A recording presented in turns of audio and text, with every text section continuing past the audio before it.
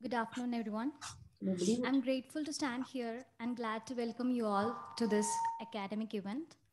Professor Michael Tharagan, Chairperson, KCHR, has joined with us via Zoom Meet. I welcome Professor Tharagan for this session. Next, I would like to welcome Professor G. Arunima, Director, KCHR, who will be presiding over the session. And we'd like to extend a special thanks to our guest of honor, Professor Sanil V., Professor of Philosophy at the Department of Humanities and Social Science, IIT Delhi, and presently scholar in residence at KCHR, will be later speaking on the topic, Can History Save Philosophy? I would like to cordially welcome all the participants and our KCHR team to this public lecture. I would also like to extend my warm welcome to all the audience who have joined via Zoom Meet. At the end of talk, we'll have a question and answer session. And those who have joined via Zoom Meet can type their questions in the chat box, and also they can use the raise hand option. And I would also like to make a request.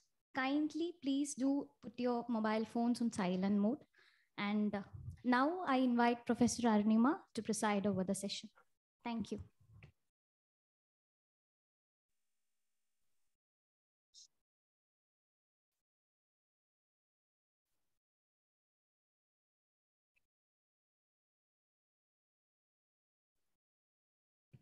Thank you so much. I'm delighted to welcome Professor Sanil V., who has been with us from the middle of July for 3 months as our scholar in residence.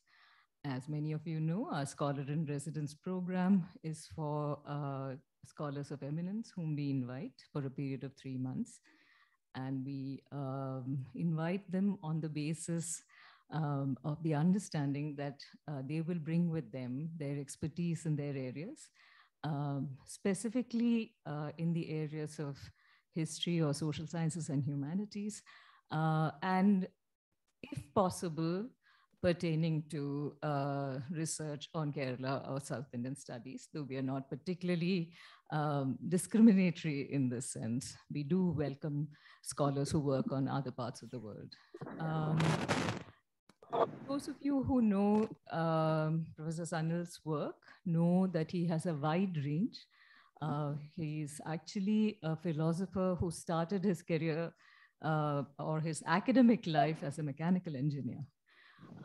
And then it is after that, as I was told by a teacher of his, that they gently sort of turned him towards his real passion, which is philosophy. He did his engineering degree here in the CET. In those days, it was the REC, Thiruvananthapuram. Then he went on to IIT Kanpur to do a PhD. His work, his early work, and a main part of his work focuses on Western philosophy. And I would say without any doubt that amongst the many scholars engaging with different areas of philosophy that I have heard, Professor Sanil's understanding of Western philosophy is not only clear and concise, but it is also provocative and immensely edifying for those of us who have not worked. In the past 3 decades that we have known each other professionally and personally, I would also say that it has been a greatly enriching experience for me to have heard him speak on such a wide range of subjects as Plato's philosophy, ethics, cinema, art, technology, any number of areas to which he brings his own kind of special engagement. He has a very engaging style, and fortunately for many of us, he writes both in English and Malayalam. He has held many fellowships nationally and internationally in different parts of the world, from England to Europe to the United States. And each of these has actually produced a new kind of insight in the areas that he's been studying. In more recent times, I've heard him think and speak about Gandhi in different contexts, including COVID-19, which has been a recent obsession of his. I would say that it is actually a matter of great pride for KCHR that we could actually convince him to come here and be part of our Scholar in Residence program. Now, as part of the Scholar in Residence program, we have an expectation that the scholars will also lead research workshops. We had a very vibrant research workshop recently, which was held actually in the same venue at the Mascot Hotel for a period of a week, in which we had research scholars from different parts of the country who came to engage in different areas of philosophy, to think about different areas of philosophy. And it was a very, very enriching experience. So with these few words, let me welcome Sanil to what is actually, should be a really exciting area of thinking, which is, can history save philosophy? Welcome, Sanil.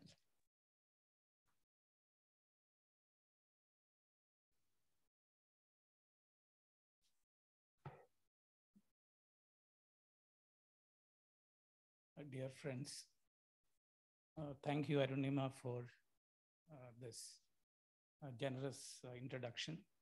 So I've had a great time here as a scholar in residence. Though it is called scholar in residence, it has actually been scholar at work for so many days. And it's a pleasure to do that here with, the atmosphere which we have at KCHR. And the title of the talk is, Can History Save Philosophy? Definitely historians have saved me to do some philosophy here. So thank you, KCHR, for that. And this topic, Can History Save Philosophy?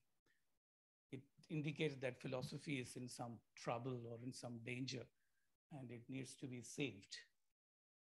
And also there is a certain confidence about history, right? So having said they can save, but at least there is a hope of, there's an expression of certain confidence in history.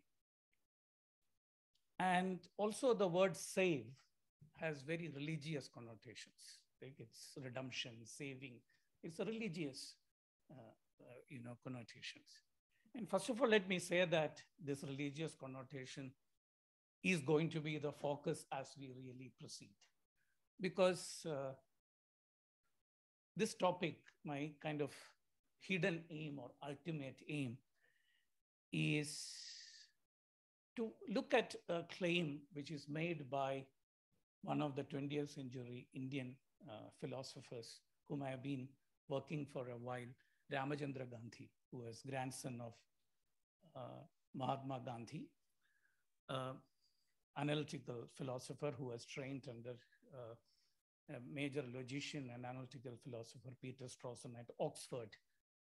And he made this statement that history of philosophy in India is a constellation of the sages, right? It's a strange statement. So my attempt actually is to understand that statement, that the history of philosophy in India should be seen as a constellation of sages.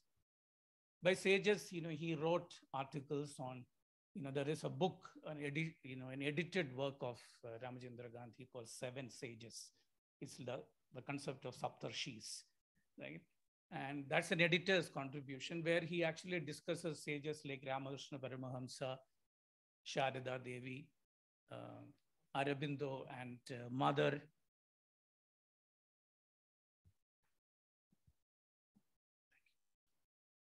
Vivekananda, Ramana Maharshi, Mahatma Gandhi, etc. Right? And he actually says them, this is the cricket team of sages. That's what he proposes.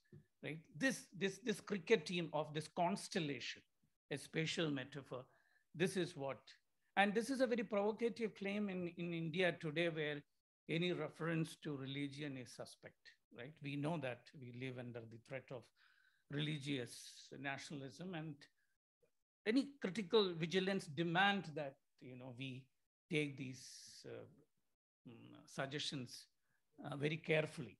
And just why I'm a bit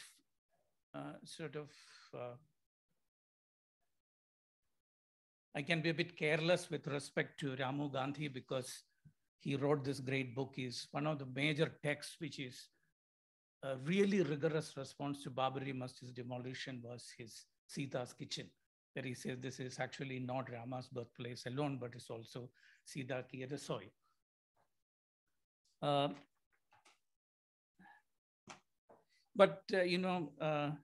History, as we know, is a very envious position in India. Right? My confidence is not misplaced because the nation's fate is decided on a religious question, which the historians and archaeologists were invited to resolve.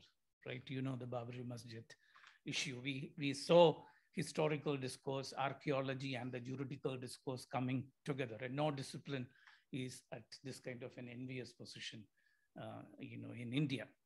Whereas philosophy is in a pretty sad situation, right?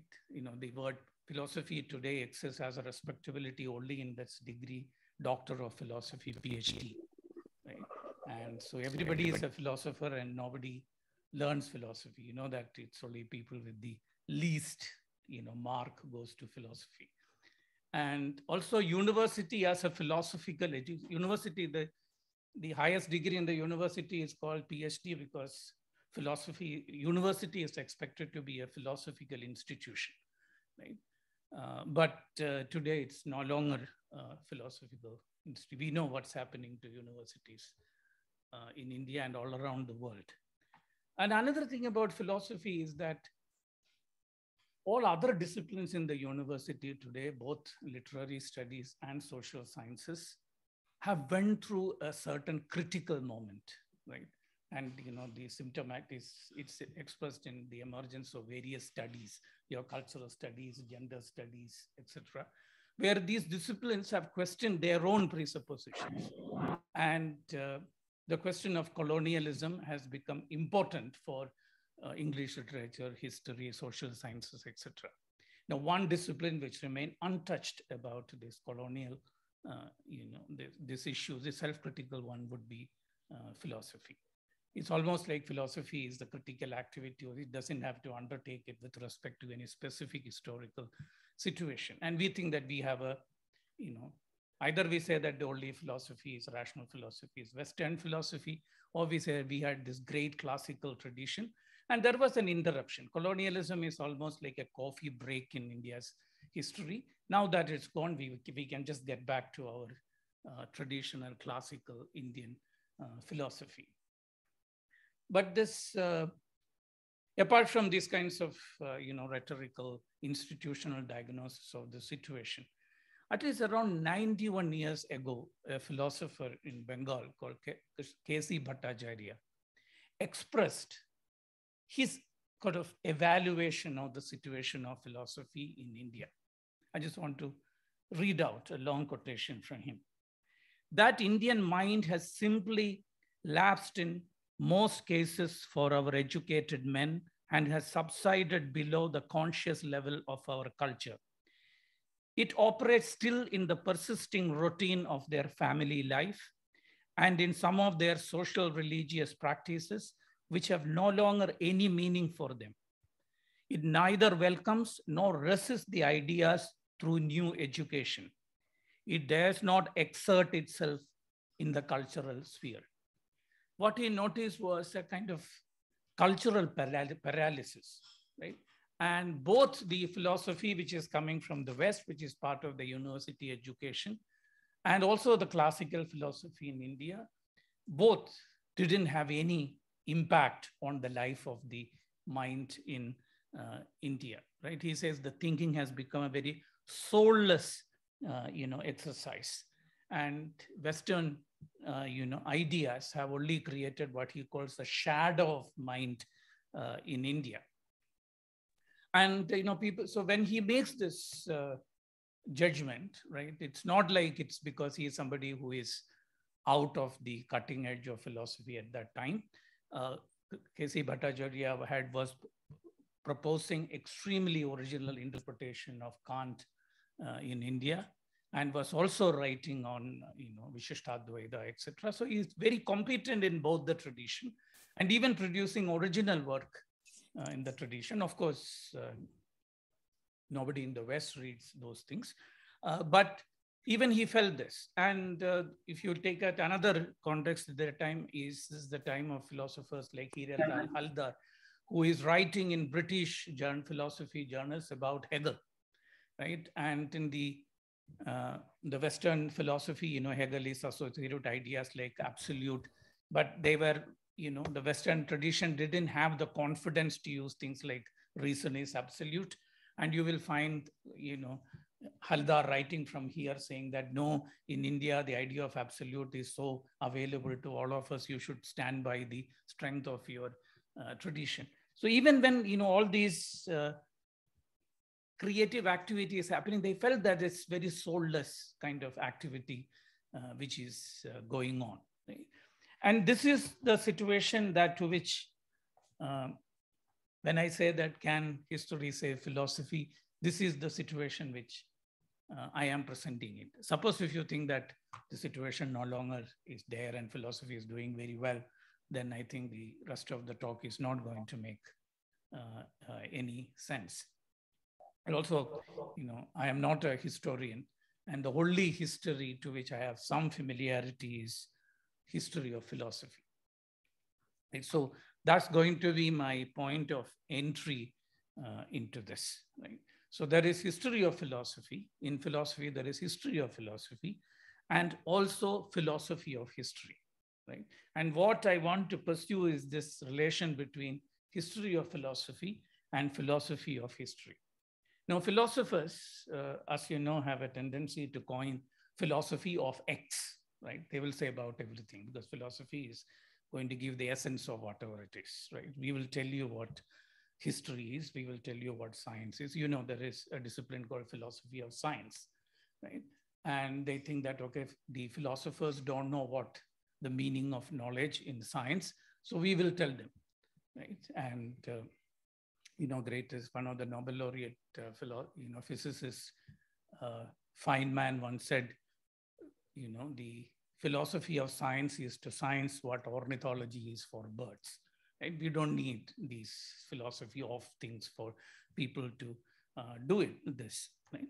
And when philosophy of history does, what they try to do is they try to give some epistemological clarification about the meaning of knowledge in science, whether history can, knowledge is same as scientific knowledge, is the way of testing is different in both of them, etc. Or it can have an ontological approach to history and ask, what kind of an entity which have something called historicity, right? What kind of entity for which past matters so much, right? So this is what philosophy of history does.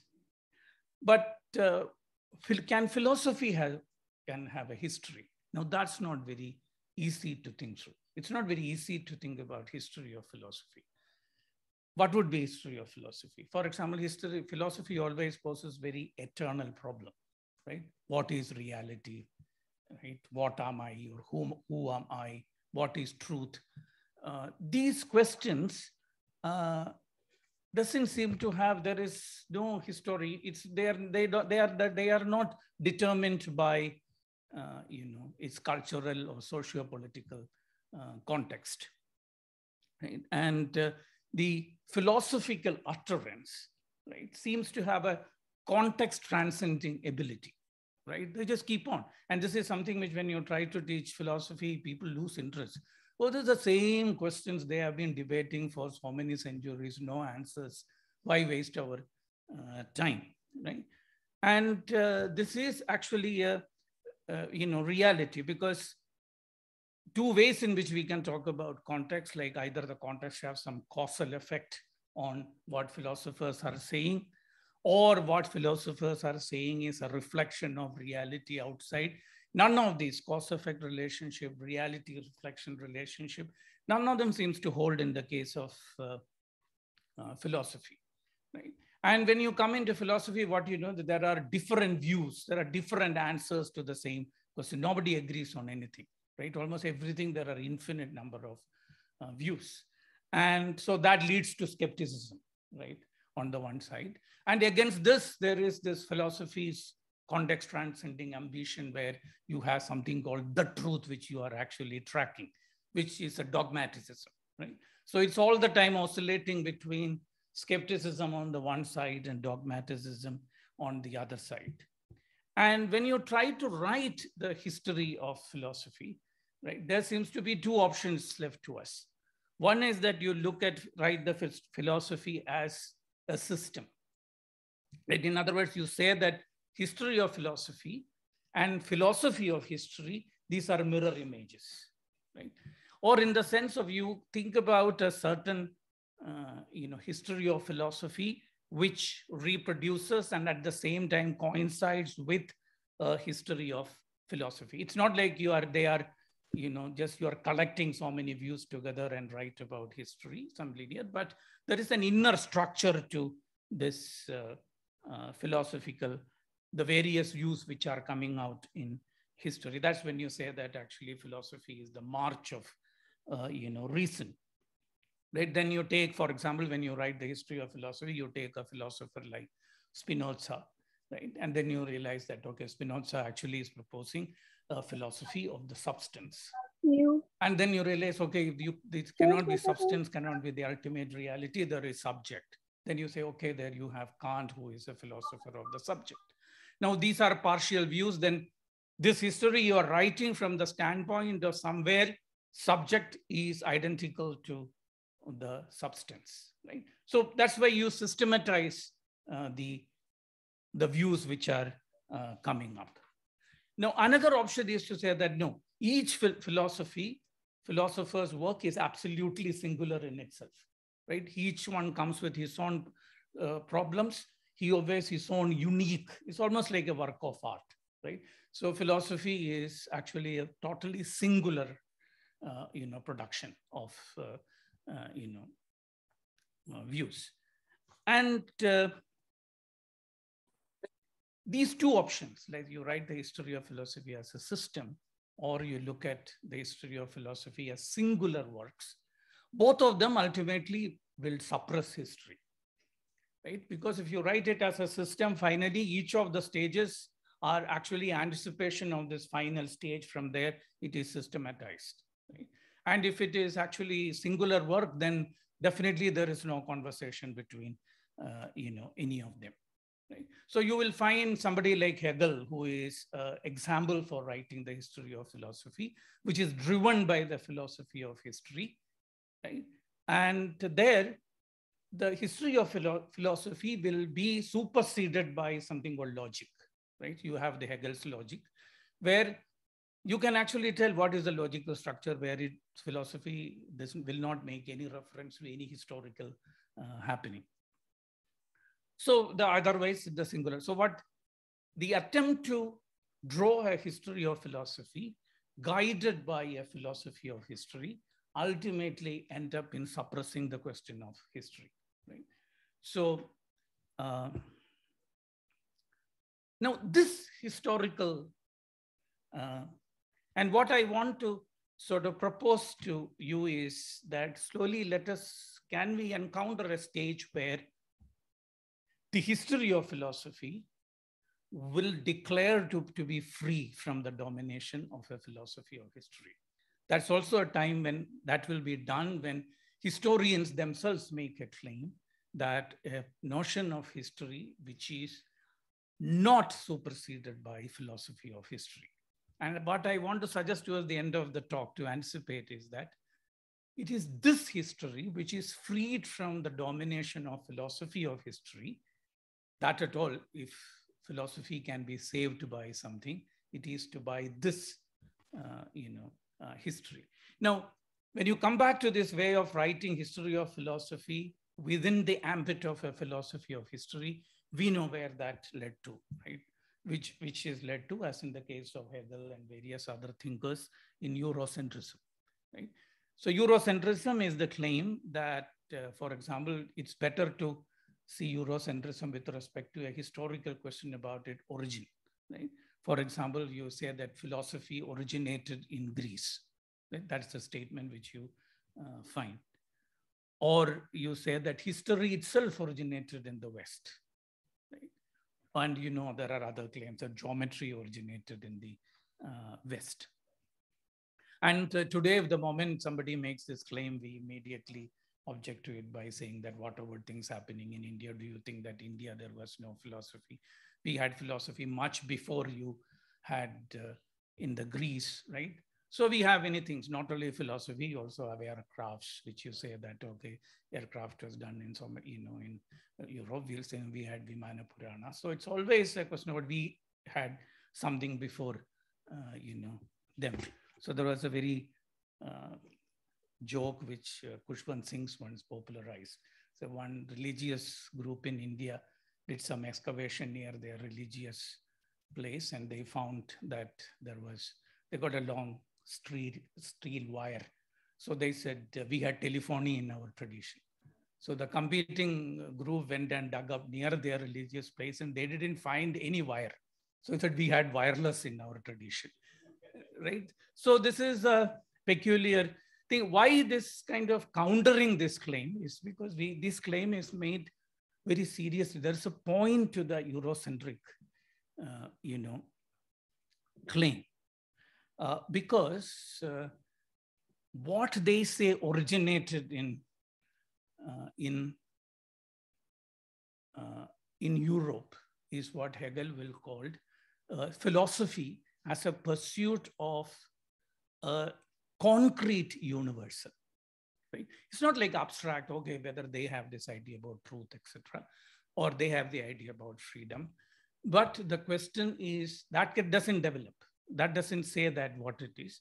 When you take history seriously, we said, look, these are all philosophers for him or historians for him. It is informed by philosophical history. So history of what? History of concrete universals, which are concrete universals. These are universals which are not empty abstractions. They are really grounded in the unfolding, in the historical unfolding. That's why history of philosophy, it's brought under the philosophy of history. For example, Hegel will say that why philosophy originated only in the West?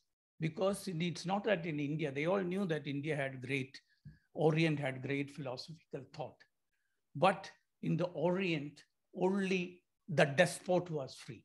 The only freedom was, the ideas were great, but here only one person, the despot, was free.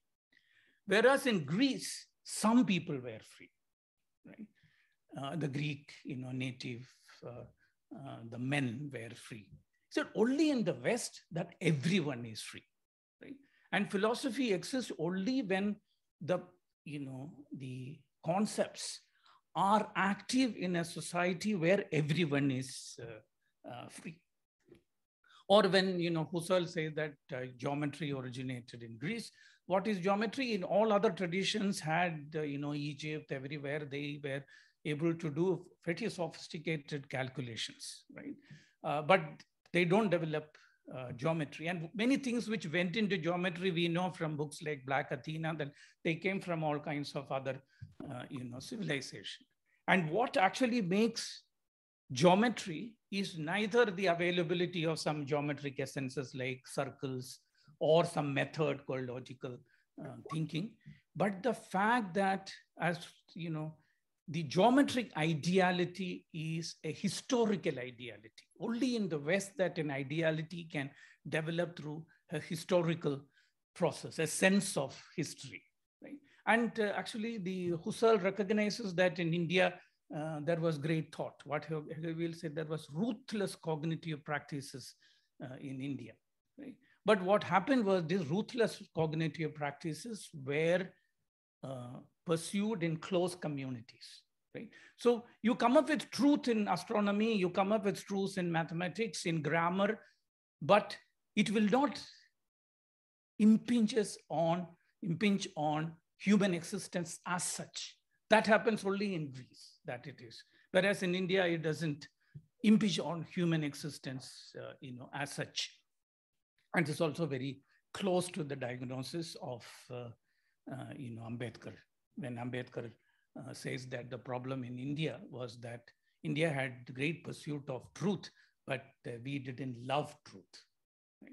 So, and for Ambedkar, philosophy is the pursuit of truth and religion is the love for truth. And in India, there was no love for truth. People, enter into various things. I belong to this caste or I went in the tradition. I keep on doing what everybody else is doing. And truth is so potent that it has to be nurtured with love. And if you don't nurture with love, then it ends up in producing hatred. And Ambedkar derives the caste hatred in India into the lack of love for this, truth. So the diagnosis is, something like that is when they say that something originated in Europe, right? The claim has to something to do with the relationship between the history of philosophy and philosophy of history there. Unless we break that, we cannot just, if you come up with empirically something like, okay, we had something like this, it will not, engage with that question. And another important thing that happens with, this modern Western situation, when we face something like Hegel, where history of philosophy and philosophy of history come to face, led by each other, is a philosophy withdrawing itself from cosmology. Right? In fact, the rise of history, the importance of history for thought, right, in the 18th, 19th century philosophy, right, in Europe, goes along with the idea about the disappearance of cosmology as a discipline. Philosophers no longer do cosmology. That's left to the physicists to do, right? So it is this turning away from cosmology becomes a certain intense preoccupation with history, right? And as we know that what we call modern European, philosophy is a criticism of metaphysics, right? Metaphysics is a theory about reality.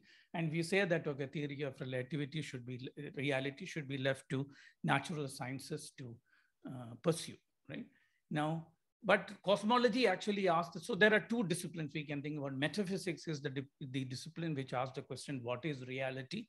And cosmology asks the question, what is reality insofar as we inhabit it, right? It is the reality of making sense of this whole world in which we are, part of it, right? And so the metaphysics is now undermined. We can't just really think about what is the nature of ultimate reality, etc. Right? So then Kant will say that, okay, what philosophy can actually tell you is what are the conditions for knowledge, right? We actually come to know about reality through science, but we can actually tell you what is the structure, right? What are the conditions which makes this knowledge possible in this domain, right? And everything else is, you can't speak about this. In fact, the 20th century philosopher and Ramachandra Gandhi's, teacher, Peter Strawson, make a distinction between descriptive metaphysics and revisionary metaphysics. Descriptive metaphysics would just tell you what is the structure of our thought. That's something which we can tell. What is the structure of my thought, so that I can refer to entities in the world, I can talk about mind, etc. That is called a descriptive metaphysics. Revisionary metaphysics is what ought to be the structure so that I can know the reality out there. He said, look, that is not it's not something which philosophy can pursue. Maybe poets can talk about it, but philosophy cannot talk about this.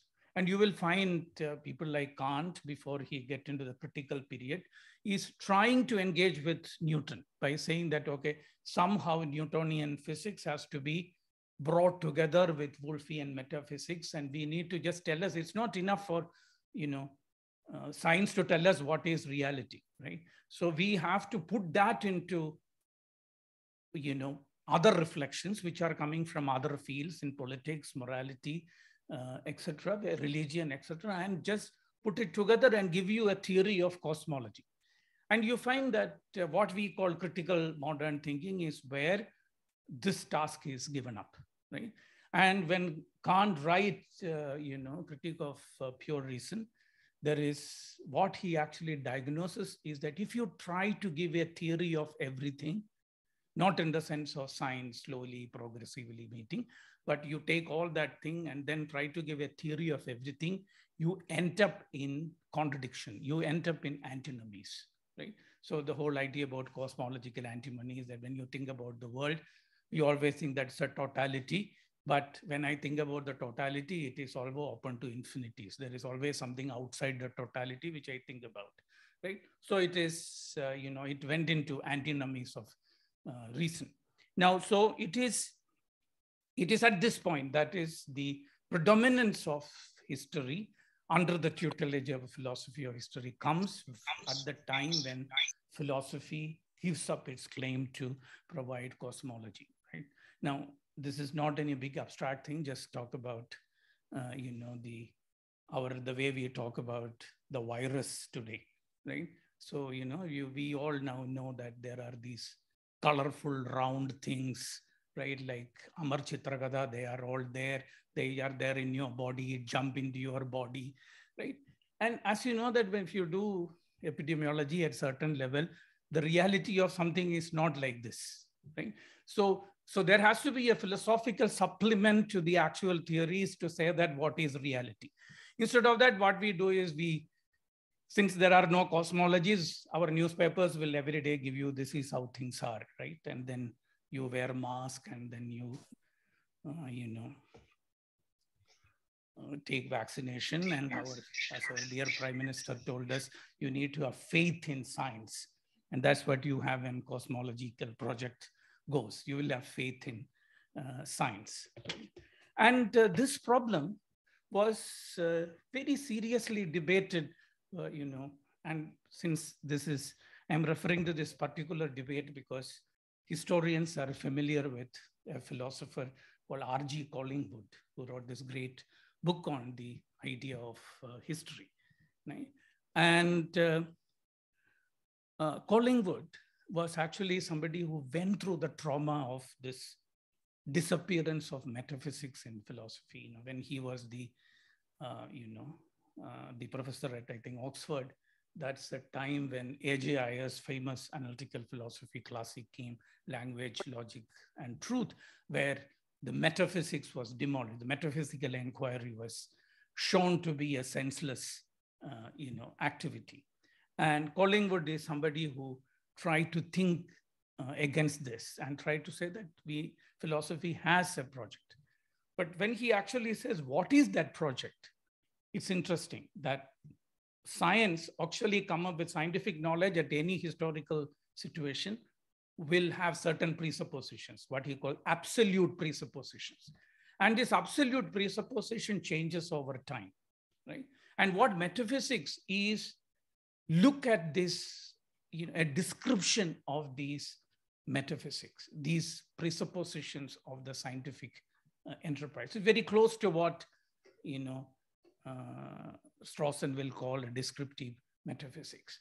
And there is a philosopher who was a mathematician and also was engaging with theory of relativity, etc., Whitehead, who will now engage with this question. There's a debate between Collingwood and, Whitehead. And, just to draw some, metaphorical connections here, Ramachandra Gandhi, whom we are going to consider to the last 5 minutes of this talk, he actually wrote a major book on Whitehead philosophy, right? When I want to come to the question about sage, this is a crucial point where Collingwood is defending the case of a minimal metaphysics, but metaphysics has as history, right?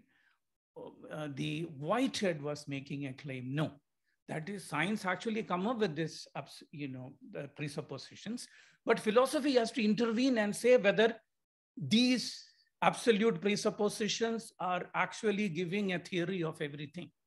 Philosophy has to say, there is a cosmological vocation, and we cannot wait for science to finally come out with the correct. No, at every point you'll have to say, and to do that, you have to look at what notions of reality has been given by religion, by mysticism, by political artists, everyone. And a philosopher has to cut across all these things. As he will say, you have to bring your religion into your physics and your physics into your poetry. And you have to give a theory about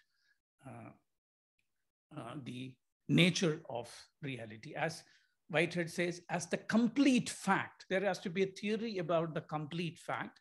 And that complete fact is that which is a serious cognitive claim based in front of her. There's a serious claim about reality is made, and that seriousness has to be captured by a cosmological encounter. So this is the time you will find that there is a crack appearing in this valorization of history in the Western tradition. That is, we can think about cosmology, but without regressing it back into the pre-critical cosmologies of Kant. Of course, this is also a moment for me to take a 1 minute digression and to say that another great philosopher who passed away last week, Sol Kripke, wrote a major paper on Collingwood, right? Whether we can actually see some of these points. He was a logician, a prodigy who developed complete semantics for modal logic when he was 17. Apparently, he had read the entire Shakespeare when he was 7 years old, right? And this paper on Collingwood, he wrote it as, when he was during his, I think, undergraduate days. And now he passed away, and also we should think he lost his job because he was an unpardonable sexual harasser.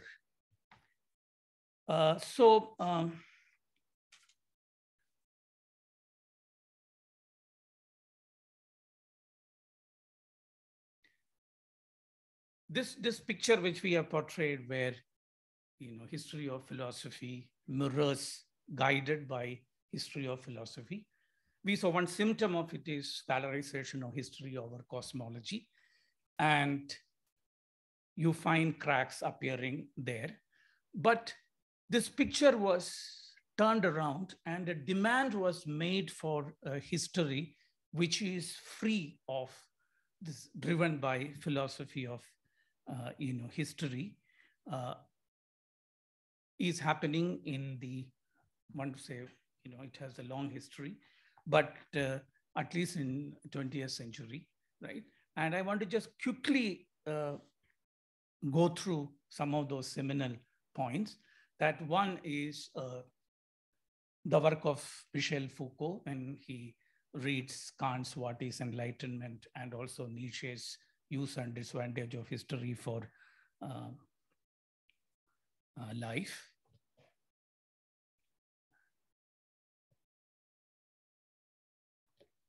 Where the claim of history is now questioned from the standpoint of archaeology and genealogy, right?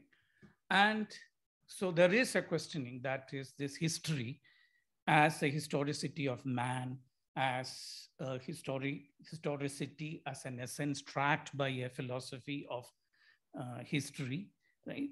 And this is questioned by one is look at history and replacing it with genealogically informed archaeology, as which happens in Foucault. And also a redefinition of philosophy as geophilosophy. You will find this idea coming up, right, in contemporary philosophy. And what they are trying to say is that another philosopher, Heidegger, has already made a claim that the origin of history can be located in history itself, right? You can actually locate the origin of history in that. What we are actually saying is that every a priori structure through which we make sense of reality, all these are absolutely contingent, right? They don't have any rootedness in essence of man or essence of reality or everyone. But what happens in Heidegger and in all those people who then try to do is, so where is this origin of history in history? So it will keep sliding back because, if you go there Greek, then it will go to pre-Socratic, it will keep sliding. So you have this peculiar structure of an origin as it's like a horizon. As you go towards it, it moves back. And you suddenly find in 1960s, a philosopher comes and say, oh, I can precisely date the origin of history. It's around 18, between end of 18th century and beginning of 19th century. Is the greatest dating philosopher of our time, Michel Foucault. He will date everything: origin of literature, origin of sexuality, right? Origin of, once in an interview when he didn't know the date at which feeding bottles were there. So he said, I should be cover myself in shame because I didn't know when the dates. So he said, look, you can really date the origin of things. How is it that, and that is the real claim. That claim can be made only from history is taken out of the philosophy of history, which would have prevented such a precise dating, right? And that is also the claim that history has no essence. And reason, that we said history will be written as the march of reason. The reason has chance origins, right? Reason is something which origins in absolutely chancy moment, right? So here is a quote: the genealogist needs history to dispel the chimera of their origin, somewhat in the manner of a pious philosopher who needs a doctor to exorcise the shadow of his soul, right? A genealogist is now this new guy who is trying to date the origin of history. He also needs history, but he needs history only in the sense that a pious philosopher needs a doctor to exorcise the shadow of his soul. He must be able to recognize the events of history, its jolts, its surprises, its unsteady victories and unpalatable defeats, the basis of all beginnings, atavisms, and hereditaries. Right? So when you think about origin as one point, right, which is actually the ideality, what is going to come later is going to be born from that origin, right? It is this origin, right? This is what philosophy of history was all the time imposing it of history. And these philosophers are now taking on, we need to rethink about this nature of origin. That's what is needed. So the two ways in which you think about origin is origin as descent or origin as emergence, right? These are the two ways in which you think about, descent. And, just it is much easier to think about this through, if you take an example from evolutionary theory, right? Evolutionary theory has this problem of the mitochondrial Eve, right? Suppose if you take all people here and we just track down the mothers of all the, mother, it is through mother that the mitochondria comes to us. So you try the mother of all the people who are there, and then you take the mother of all the people who are there. So you go like that, you will reach the, the first mother, right?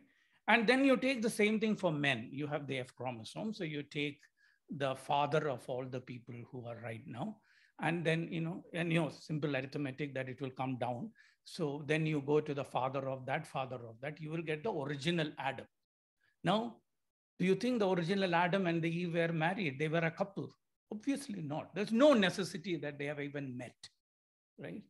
There's no need that they have ever met, right? So origin has this peculiar, what you call origin is actually a dispersion. It's not like, there's no common place of the origin where what play a role in the origin need not have met. And this origin people will actually change if you actually do this calculation after 10 years.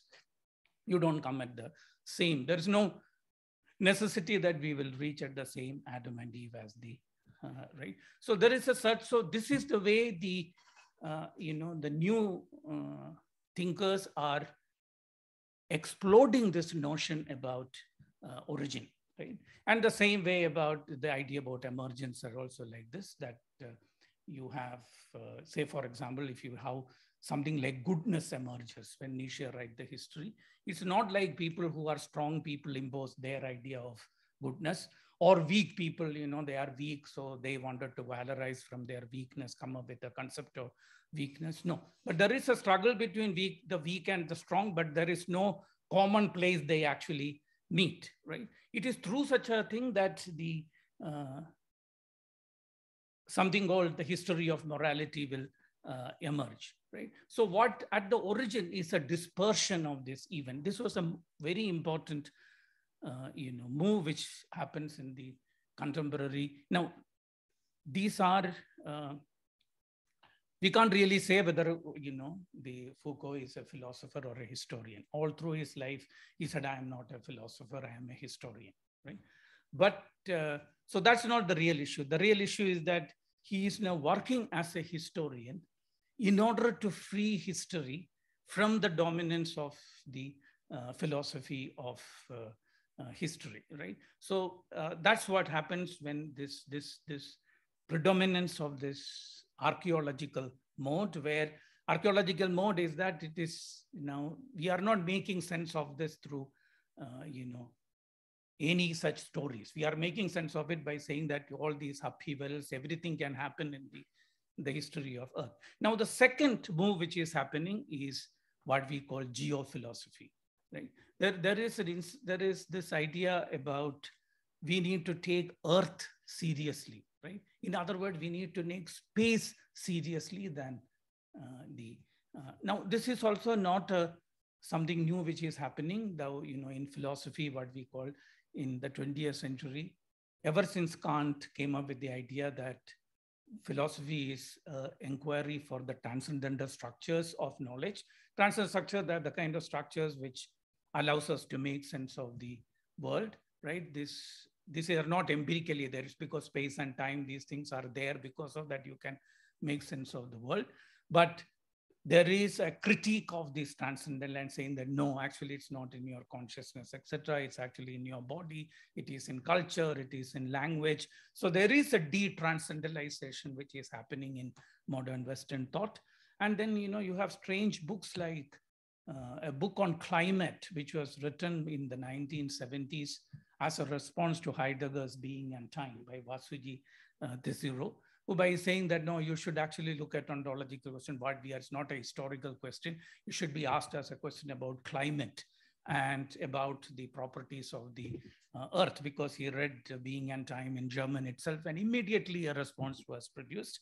And then you have people, great historians like Brodel, coming out with the idea about geohistory, right? So there is a move towards this idea about philosophy itself taking Earth very, very serious, because modern philosophy defined itself as a Copernican turn.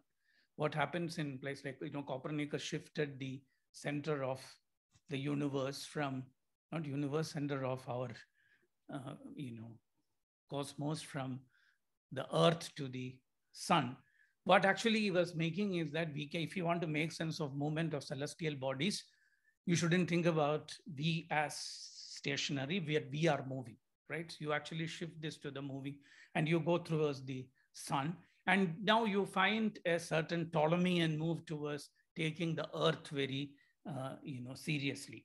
Now this happens, if you look at contemporary philosophy, this development happens. We are just tracking the place where this is happening. One is, those who are familiar with the work of Gilles Deleuze, making a distinction between history and becoming, right? He says that I belong to a generation that was more or less burgeoned to death by the history of philosophy, right? So there is a certain restlessness with the question about history. And by saying that, he said, look, when he encountered Heidegger, the question was whether Heidegger was a Nazi or not, but did he bring history of philosophy into, philosophy?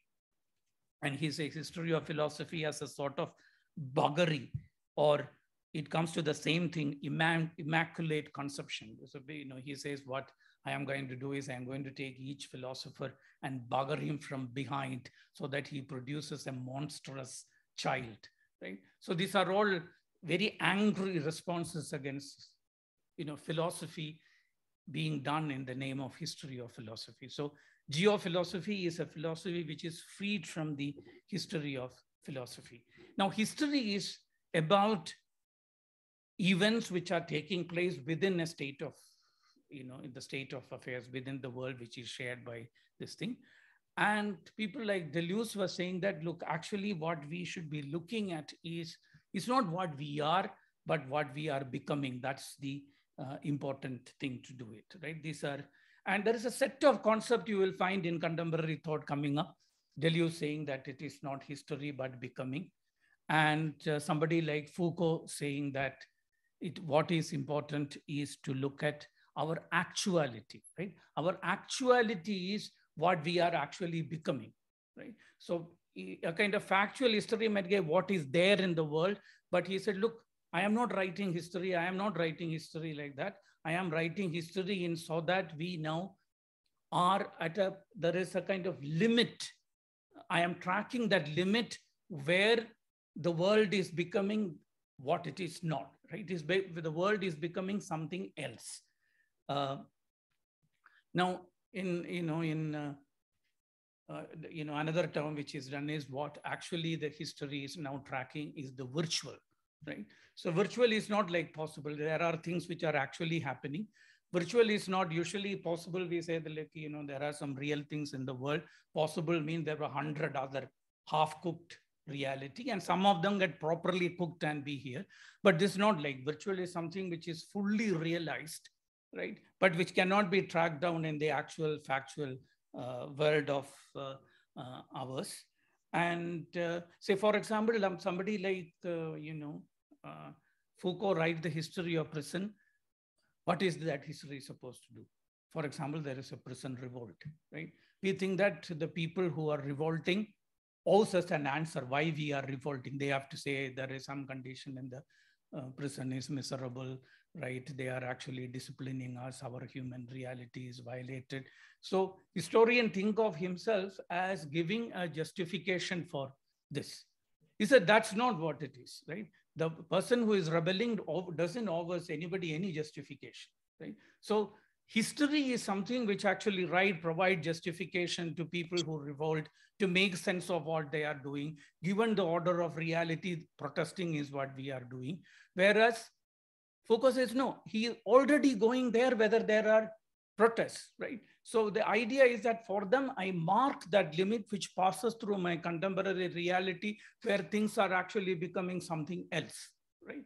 So they're saying, look, this is what we are now writing the history of. Now, this history is something which is happening outside the philosophy of history.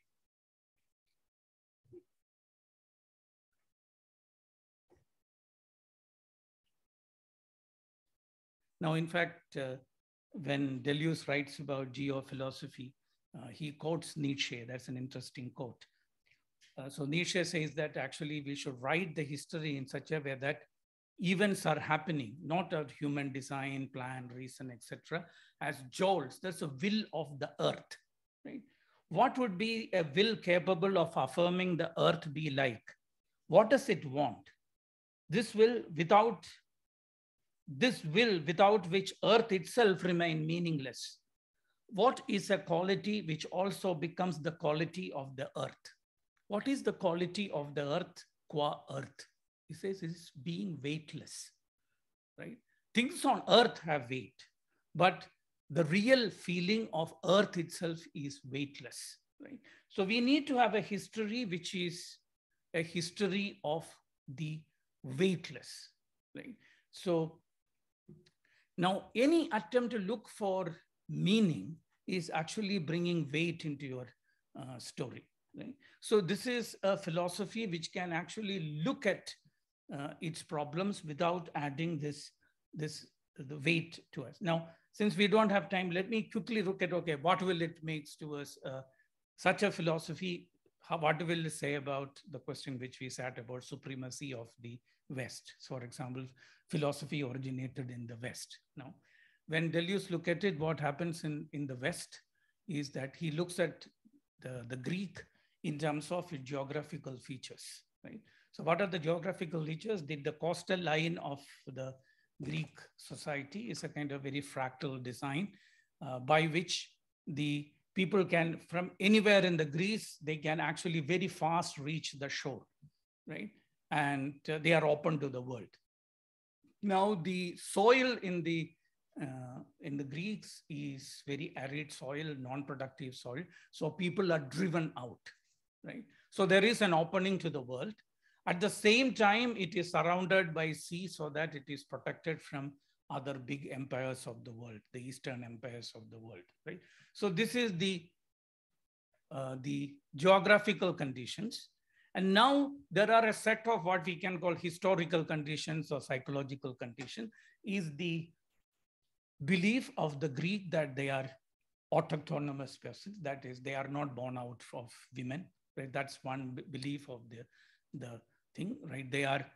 They come from themselves, from the earth itself. They don't have any other stuff.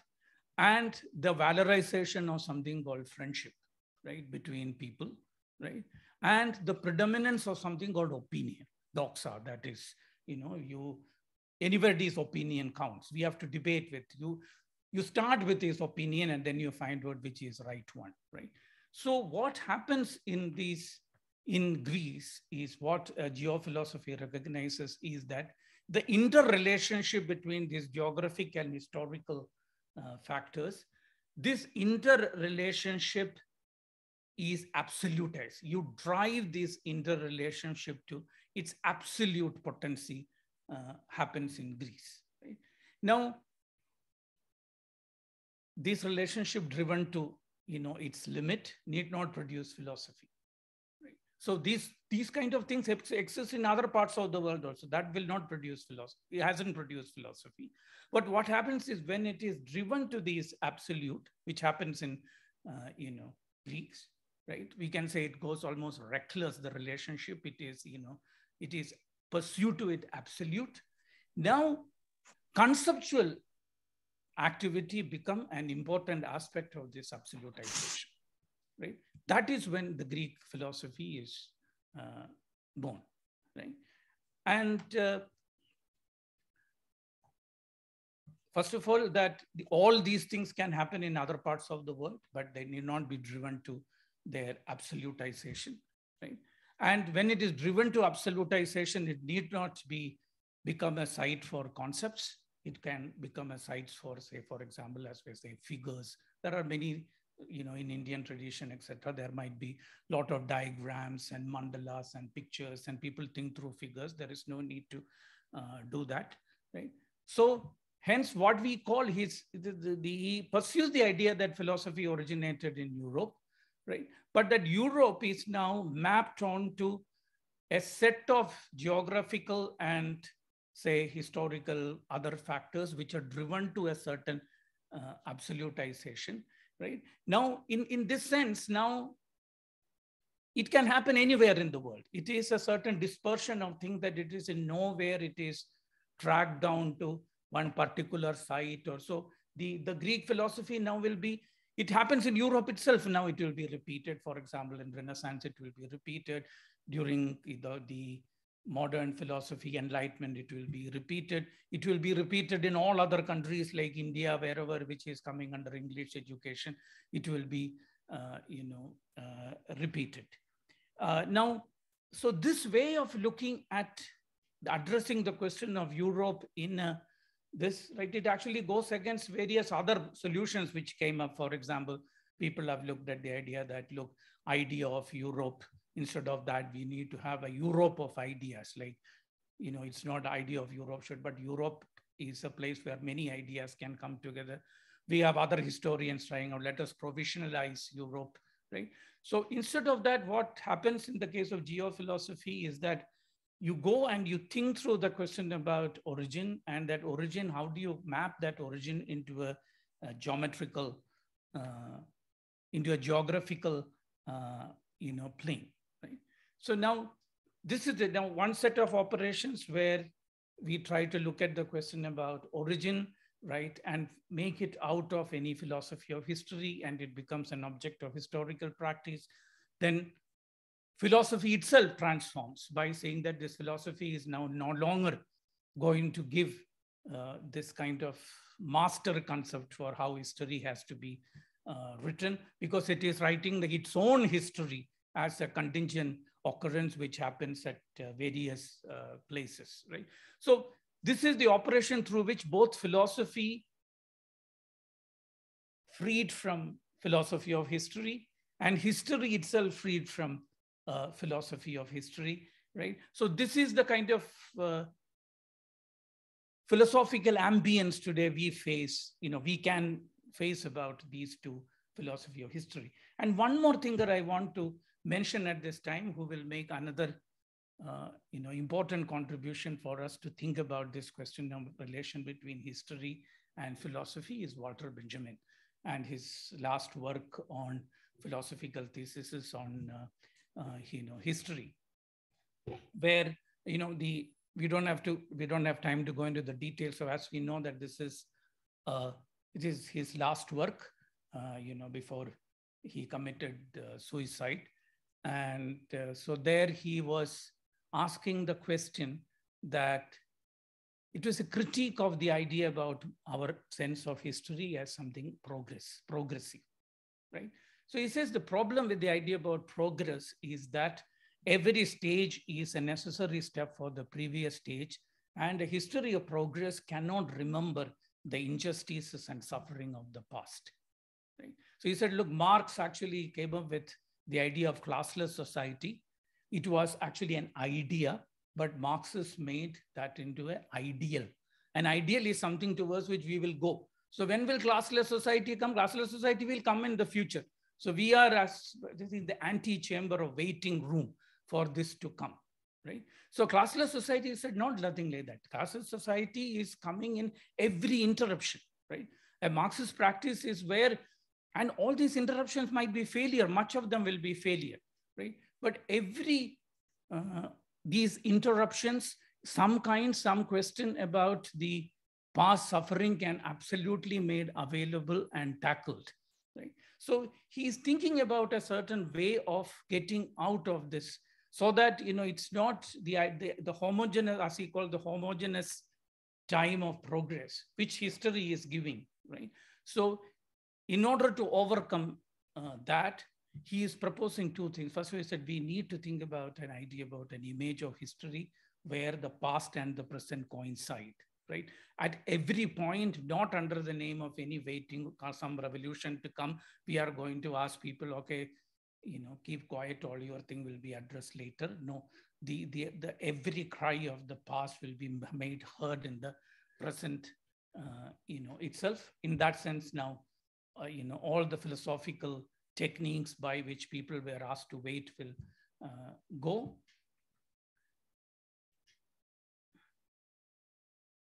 And then he says how he is scoring this insight, right? He says this insight where to make the past and the present coincide, and it's available in an image, right?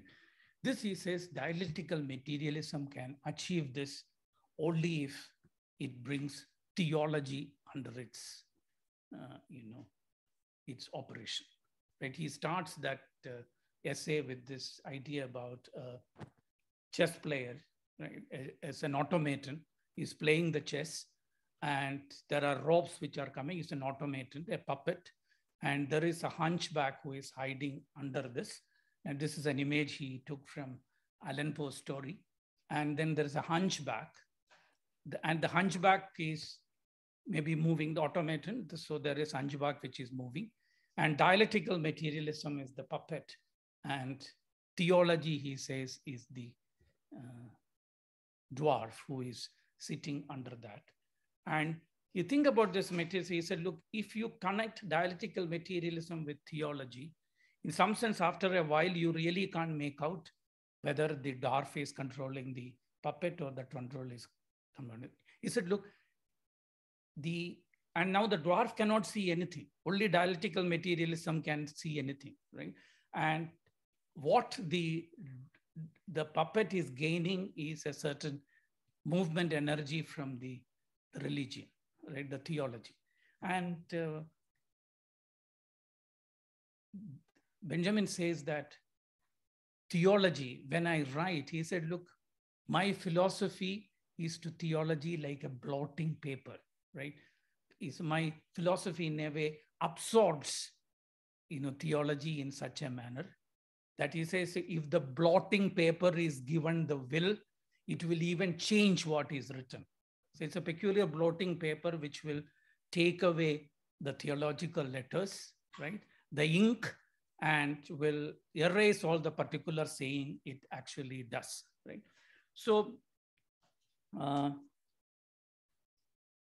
what we have now gone through is we looked at the question about history of philosophy and philosophy of history. We looked at how the philosophy of history dominates, or the history written, right, under the domination of the philosophy of history. And we looked at what does it mean to turn it around and to free itself from that.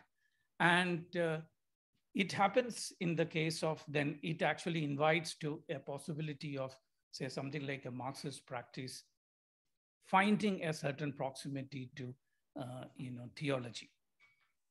So this possibility of both a philosophy and history, both freeing itself from a certain notion of history, which is provided by, philosophy of history.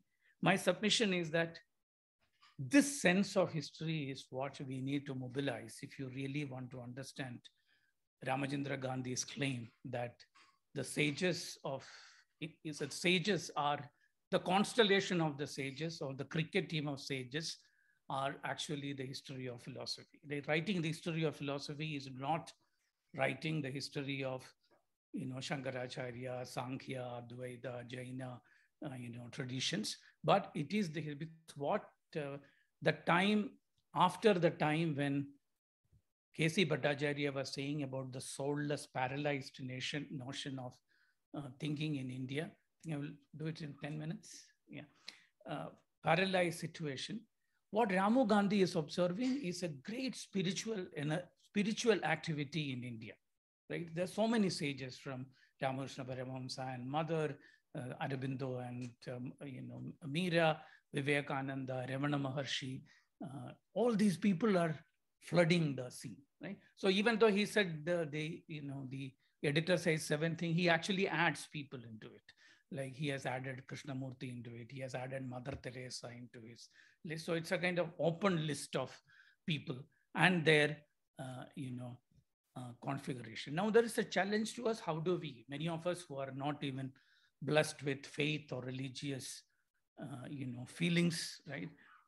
You have to be a Christian in order to pray that, to God for faith. And if you're a Hindu, you can't even do that, right? It has to happen through some miracle. So how do we, look at this place? And this Ramachandra Gandhi's engagement with the sages is very funny because, for example, he thinks about, Sri Ramakrishna Paramahamsa. He gave a talk in, Ramachandra Gandhi gave a talk in California where he says somebody should have taken Ramakrishna Paramahamsa by a ship to New York and would have placed him in front of Statue of Liberty. He said he would have immediately opened his house and said, Mother Divine, and he would have gone into an ecstasy. Right? And he says about, case where Ramana Maharshi flying over New York and shaking hands with Groucho Marx. Right? And he says, look, you West have given us also great saints. So for him, the saints are Gita Garbo, Dietrich, and Marilyn Monroe. He says, you have given us great sages. Right? So, this has to be done. And so it's not done with great amount of that kind of, reverence for a, tradition. And he also, apart from giving lectures, Ramu Gandhi also composed choreographies on all these sages, right? So there is an intuition, which we won't go into, right? There's an intuition that it is choreography is the way in which you can actually show the interconnection between. So he composed choreography to, and, the Shobana Narayanan did the performance of these choreography. So I just want to suggest to you, there's a very complicated interaction with this question about sages. And he wrote an interesting book which takes us towards this issue, which is called The Availability of Religious Ideas. He says, look, religious ideas are available in religious communities, and we often do an anthropology of these ideas. But he said, look, there is a philosophical vocation to this availability, approach to this availability of religious ideas, because it's a religious ideas have a community transcending power. For example, notions like God, prayer, right? These are many of these things, right? More, some kind of a redemption, etc. These are not limited to these religious communities. It is available for everyone. And he says it is his philosophical task that these ideas be made available to even non-religious people. I said it is indeed possible for. So I said how, we saw Walter Benjamin saying that my philosophy is like a blotting paper towards religious ideas. Ramayendra Gandhi says philosophy is like a magnet towards religious ideas. There is a certain connection between them. So idea of God, prayer, soul, miraculous, mystic, these are all to be available towards the non-theist, right? Now, so that's what so even though Ramachandra Gandhi claimed himself to Advait, I have never heard him quoting even a single sloga from Indian tradition, right? Shankara, there's no engagement with any of them, right? Because for him, it is the idea of Advaita or any of these religious ideas have to be available from what is going on in our concrete world. And this notion of availability for him, how do we make? So these ideas appear in the utterances of all these spiritual matters. What do we do with them? So one way is that you can have an explanation of them. You can have various explanation of these two, right? And for example, there are brilliant historical explanations of this work. Ramakrishna Paramahamsa by, Partha Chatterjee has a interesting work called The Religion of Armed Domesticity, Sri Ramakrishna, right?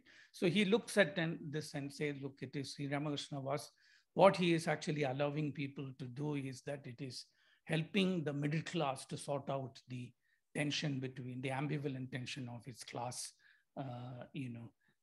position. And we have Sumit Sarkar's one, Kali Yuga, Chakri and Bhakti, Ramakrishna and his times, right?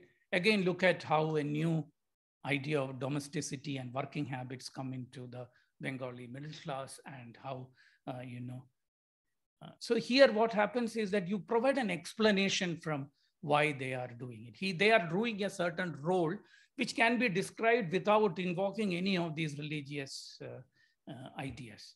Another way is to say that you interpret these ideas, right? You interpret, say, okay, this is when you have now interpretations of, say, Narayana Guru. I'm sure, today we can lift him also into this cricket team of sages, Narayana Guru. And so you interpret it by saying that, okay, this should be seen in terms of Shankara Sadvaita, and then there is happening of caste differences. He's fighting the Navodhana, thinking. So you interpret it against a certain historical thing, right? Or you can translate it into any vocabulary. So you will find a certain, but this idea of availability, which Ramachandra Gandhi is saying about this is available with these people, doesn't fall into explanation, interpretation, translation, or anything. Nor do we find anything called valorization of experience. When you say you have to experience, they have experience. So though there's a lot of talk about religious experience, that's not the point of entry of this, right? So for him, what he's saying is that what these people are doing, they are communing. What is happening is that there is a communication. They are talking to people, right? So in this, he actually, so then he asked the question, what is at the heart of communication? Let's look at it. What is the essential nature of the communication? He said, look, there is one presupposition of communication, which is part of anybody talking to anybody else, is for him the idea about addressing, right? So that is the basic presupposition of communication. That is, I need to speak, right? So what do I do when I need to speak? What I need to do is when I need to speak is that I need to call your attention, right? In a non-manipulative way. I can actually throw a chalk at you and call your attention. That's not communication, right? I have to somewhere, create, right? In a very non-manipulative way, non-causal way, non-descriptive way, right? I can't just give a description, oh, that person with white shirt sitting there, right? That's not addressing. And it is also non-referential way and in a non-predicative way, right? So there is a certain, it's a very rich way in which I can relate to somebody else in this manner, non-manipulative, non-causal, non-descriptive way, right? So when I address, what I do is I address that person as an absolutely particular. He is not falling under any stuff, right? Any description about this. So he says, look, this is what make communication possible, right? And this actually allows you to relate to other people. I can bring other people. When I address somebody, I bring other people into a situation of them being absolute, unique particulars. I bring them into that consciousness of they being absolute particulars as self-consciousness, right? So he says, look, this is what for him the Advaita is, right? It's not a theory about anything. It's not a philosophical theory. It's a certain way in which everybody is brought into this self-conscious by being addressed to this, right? And so this is something which is available. So this, what he calls Advaita, was everybody, this is the whole world is, self and self-images, etc., is something which is a move which we all make in the everyday communication of this, right? So it is in this sense that then he will say that if you take this, you can see that everything, for example, when somebody is facing in order to be moral, you don't have to have belief in God.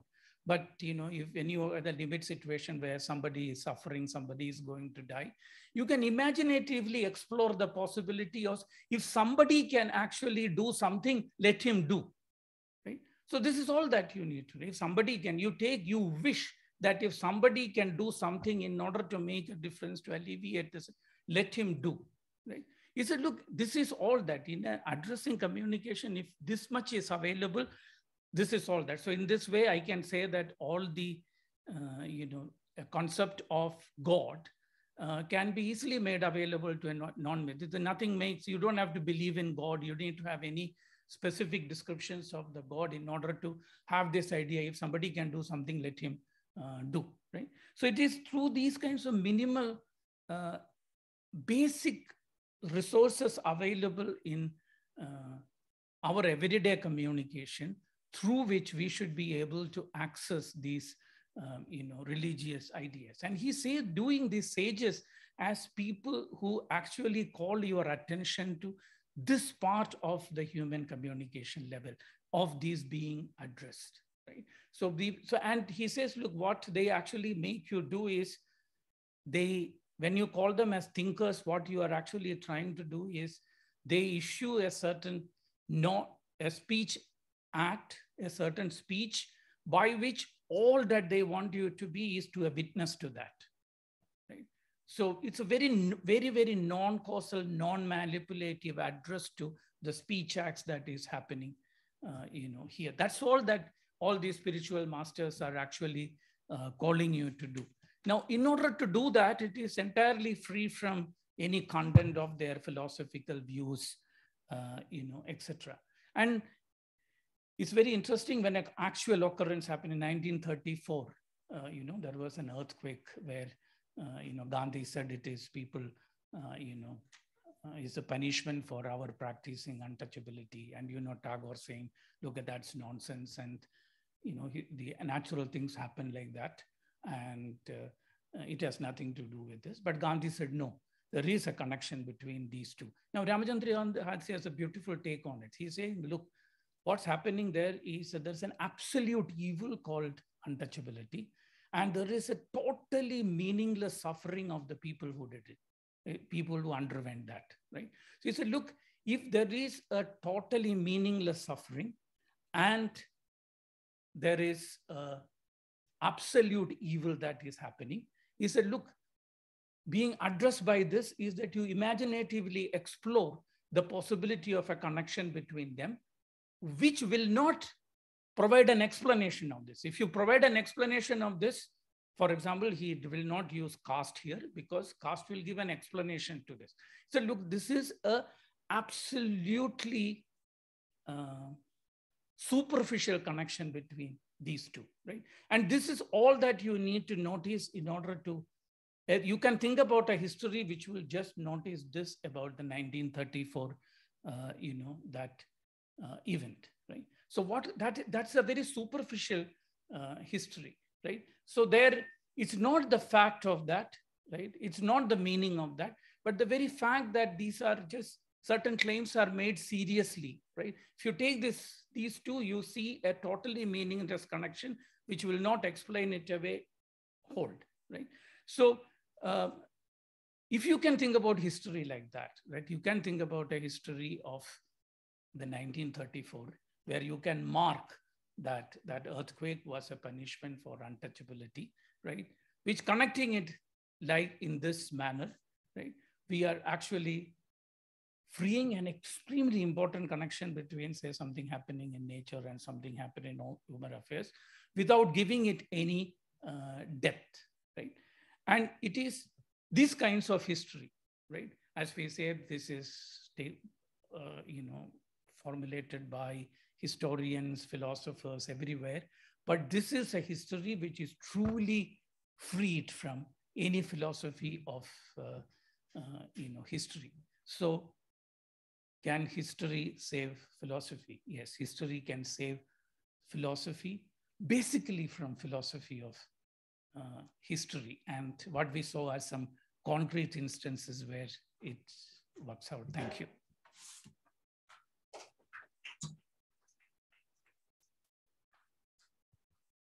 Thank you, Professor Sanil, for this wonderful and insightful talk. Now I would like to invite the chair, Professor G. Arunima, to the dais.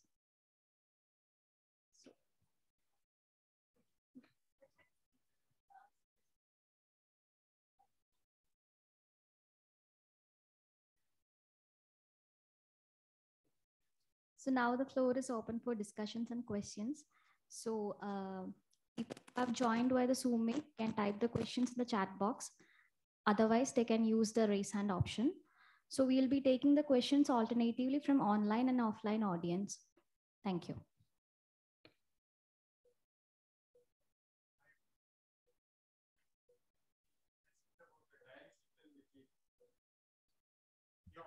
This is Michael Tarakan. Hello. Can you hear me? Yes, sir, it is audible. Yeah, I'm sorry to say that I could not listen or follow most of Sanil's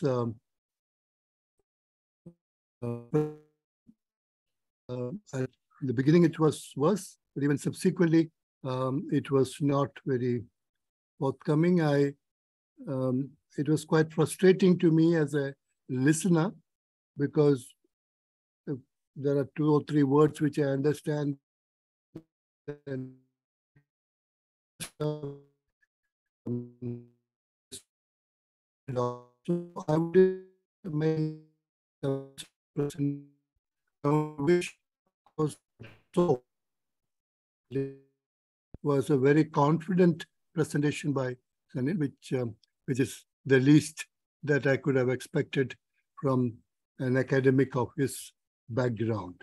So I wish him and all of you a very useful period of discussion and conversation. Thank you. Thank you very much. Thank you, Professor Taragan. I think we have a question from the floor. So could we just take that question, please? So you are mentioning about dialectical materialism and theology. Now, political ideologies, whether communism, fascism, Nazism, they are all for the good of mankind, and so that we will have a better world. But what happens is theory per se is very fine. That is why huge mass of people get attracted to the theory. But in practice, that is not the way it is. In practice, what we see is that the excesses. Communism leads to Gulag, and Nazism leads to Auschwitz, and fascism also leads no better place. Now, my question is, because you mentioned about about theology. See, does philosophy formulate structures? I would sort of reverse the question that you have asked. Can philosophy save mankind? Because we are at a threshold where a war is going on, and that war is declared for the security of communism, a political idea. So it is necessary that Ukraine has to be invaded and acquired so that communism can be saved. And now it is threatened that even nuclear option is valid in order to secure communism. It's a political idea, as you were mentioning. Today in Italy, Mussolini fascist party has been elected to power. So Europe is also going very right. So those political ideologies that has been discarded because the practice has not been in accordance with the theory. He's coming back very forcefully after so many years, after 70 years. So in this context, my question is, does philosophy has a, should not philosophy save man history? Because I'm reversing the question that you asked.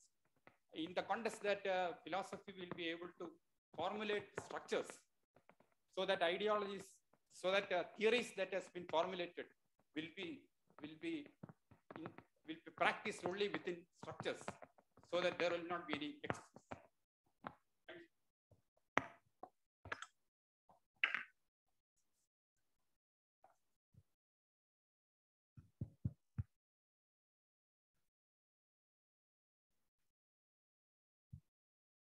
Yeah, that's a very difficult question in the sense of the philosophy saving the mankind, right?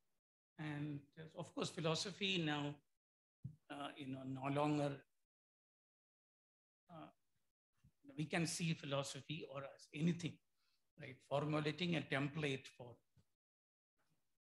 human ideal life or ideal city, as philosophy once thought that it can actually do. It can actually, Plato could write Republic and say that what is an ideal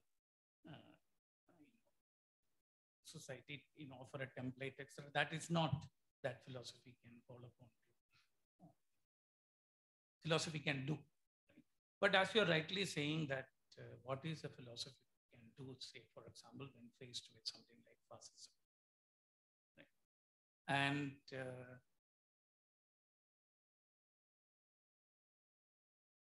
somebody like Walter Benjamin, right?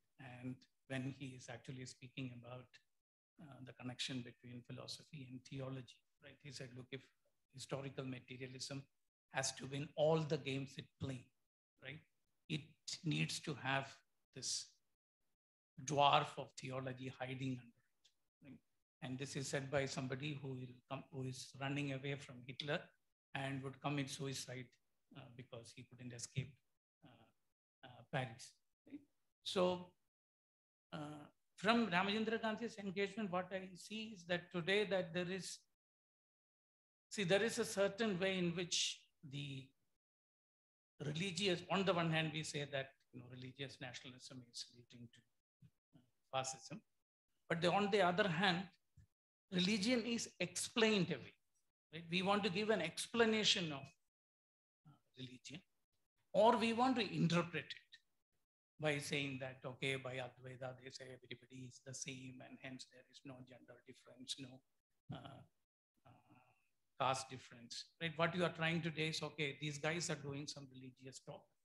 I have certain other secular vocabulary. I will put it in that and I will make sense of it. The other one is, no, religion is ideology, and, we can actually explain what religion is doing in sense. So that's an explanatory paradigm. So the idea is whether we can look at it, approach to religion something in another way, which is neither that of explanation nor interpretation.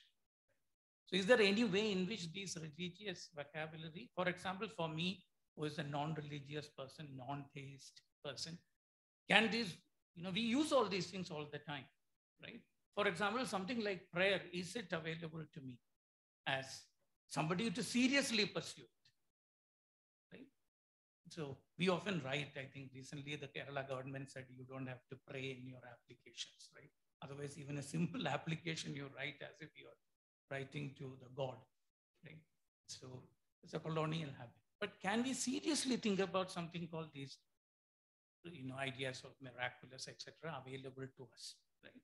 Now, I am posing this as a question about, can we respond to our situation in the world where there is so much of religious talk, there is so much of spiritual, debate, discussions, or these things available to us? That is the question I was trying to pose. Right? Other one is, right, for example, that we can think about all these things. We have all kinds of explanations about. There are psychoanalytic explanation about, Paramahamsa, by saying that you can give a psychoanalytic perspective. Why are these people doing their relationship with women, etc. Right. So, can we get out of this explanatory paradigm, right? And just think, okay, there is some thought happening there. These concepts we can also move, so that we are in the game. Is that something like that possible? And for me, the question is that it needs a sensitivity to our historical context in some way, a certain opening to our historical context in this way. And I see what's happening in a lot of, people like Foucault, Derrida, Deleuze, these people are seen as postmodernist, etc. But what actually happening in there is they are actually trying to look at something very singular happening in our historical movement. How can we precisely get at that? That's what they are at. There's something real which is happening in our context. How do we get at that? Can history allows us to have this confrontation with it? And if they call themselves archaeology, not because archaeology is some scientific technique, right? That's not the way, right? We often say that, okay, we have archaeology, but we need to interpret it through historical, stuff. And for example, in India, in Kerala historiography, if you look at it, there is a kind of family story Marxism, which will make sense of everything, right? They say Marxist, but here is a Marxist who take his profession seriously, like Walter Benjamin. And he is finding it important that, look, his philosophy is like a blotting paper. There's an affinity with the religious question. And that is because he is sensing something in his own fascism to make this bold thing. He's not scared of saying this. I don't know whether I have responded to it. Are you monitoring the questions? Yes, ma'am. So there is a question by Susan Harris. Great talk. Could you elaborate more on non-casual kind of addressing in a speech act and its connection to witnessing? What kind of history does it present? Is it a kind of performance as well?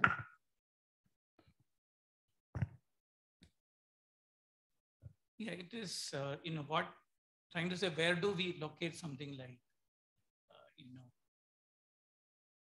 let's take the question about speech act, right? So speech act is a theory which says that every speech is an act, right? Whenever we say something, we are doing something. We are requesting, we are describing, we are thanking, we are ordering, etc. Right? Now, Ramachandra Gandhi actually turned it around and he says, look, whatever you do, there is a speech. Right? Whatever you do, there is a speech. Every doing is a speaking. Now, how do we listen to that? Right? So he says, look, what is that make every doing into speak? Every doing, there is something which is addressed, which you are being addressed. Right? So our primary relationship is the communicative relationship as being addressed. He said, look, this is for him the important place for us to establish a connection with, say, religious talk. He might even say that if you look at it, you might say that if I do a scientific talk and even artistic talk, you need to have a notion if something is communicating to me, that means I need to be addressed. And this addressing has two things for him. First of all, that he moves from, it's a very interesting move where we move from, that if I can address somebody means that I can bring him to consciousness as a self, which is not under any description, under any predication, etc. Right? It is possible because we are all self. Now he says, look, two people cannot play, two people can only. This whole play is because we are all one. That's the big Advaita. That's not going to that. So the idea is you need to be attentive to this addressing. It's for a historian, for anyone, anybody who needs to relate to reality through human language, we need to think about this idea of being addressed to. And what was the second part of the? What kind of history does it present? Is it a kind of performance as well? Yes, so now the issue is to look at the world itself, right? Our basic relationship to reality as one of being addressed to. Right? That is the idea which he is, proposing for to. So, for example, witnessing for him, what does it mean to say that I think, right? I think I use language in order to think, right? So, how is thinking different from, say, describing or something? Right? He said thinking is a peculiar way in which I use language, and I expect people to just witness this. Right?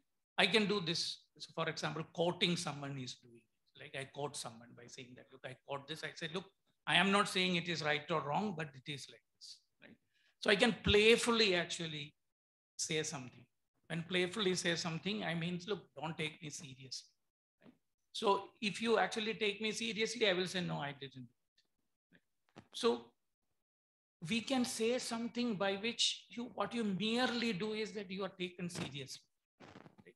I don't judge what you are saying is true. I don't try to find meaning in what you say. Right?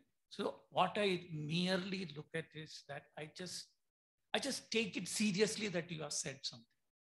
Can we look at, human actions, our relationship to world in terms of this? He said, look, this is what, there can be a historical relation, a historian who will look at it, all the utterances which are made in the world like this. And he says, look, that is possible. And for example, you take somebody like Gandhi when he said that it is, this earthquake is actually a punishment for something. And he says, look, it's also possible that untouchability is right. And this is a punishment for Gandhi opposing untouchability. Right? That's also fine. Right? Is it one of these? Right? You should be able to respond to one of these links. That's absolute for you being a humanity. Right? So imagine a way of formulating your problems like this. Right? And this is very important when we talk about something like fascism and all that. Today, I'm sure our anti-fascist politics is like, you must have seen that Umberto Eco's article, right? So there is this 14 factors by which you can identify a fascist. So and then you can actually find your fascist. Now what happens is everybody is a fascist. We call Modi fascist. Modi will call Kejriwal a fascist. They will all say Indira Gandhi is a fascist, right? So everybody, you can put anybody into that kind of, right? Now, these kinds of a classificatory logic is not going to be sensitive to what is dangerously fascist in our historical context. And my submission is that it is philosophers who are preventing you from doing it, right? And historians are freeing themselves from this. They are gaining their ability to relate to their, right? And one of this is taking place in what Ramachandra Gandhi is giving us is that, look, he's showing, okay, in the spiritual level, I am going to tell you, here are people, right? You have somebody like Ramana Maharshi who never went to the Indian political movement, freedom struggle is happening. He never goes to the freedom struggle or getting involved in it or anything, right? So, but is he, in some sense recording his reality, even though he is not going there. We can all go for a talk and participation, but he doesn't do that.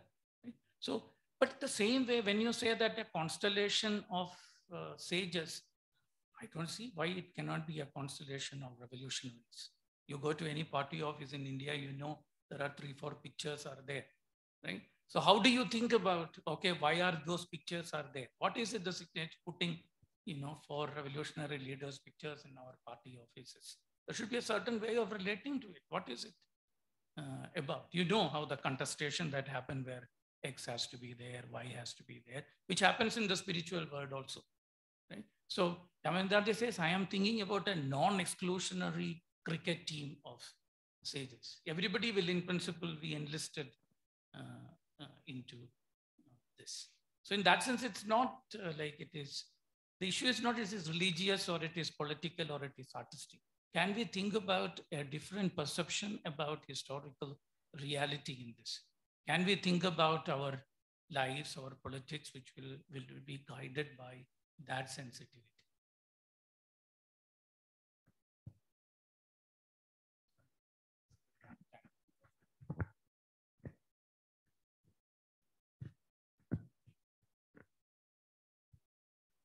Hello. The wave of change within courts, sweeping across Europe. Talked about, which was that country, Italy, brothers of Italy coming to power in Italy. Now in a country like Sweden as well. Next, it would be Denmark. Societies where you don't have God. They have been existing for a long period of time. How do you explain it? The change that you talked about history. History is not saving. That's what we haven't learned from history. That should be one of the reasons why this change is sweeping across Europe now. It would come to Asia as well. That is one I want to ask. Another thing is, regarding your reference to Ramachandra Gandhi in 1934, even if though it sounded like a quip or whatever it is, 2018 we had floods. And here people were saying that it's because we were trying to open the walls of the Padmanabha temple. I do not know how you explain it. And the constellation of sages that you were referring to. How did this Narendrata transform himself into Vivekananda? Without understanding that context, we cannot talk about these sages. To me, when you say that there is some sort of a communication, that communication has to be two-way. It should not be a one-way communication, not through just looks or gestures. What is important here is we find that all these sages that we have been mentioning or we have been hearing about is through their gestures, their looks, fine looks, the way they talk, the necessary pauses in between. We are carried away by it. Some sort of a mesmerizing effect. And last but not the least, you had referred to Foucault. And I would be interested to know, Foucault, you said very well, was interested in dates. Yes, he was very intelligent, an intellectual personality. Did he ever record his obsession or his pedophile experiences with black Arab boys at the cemeteries?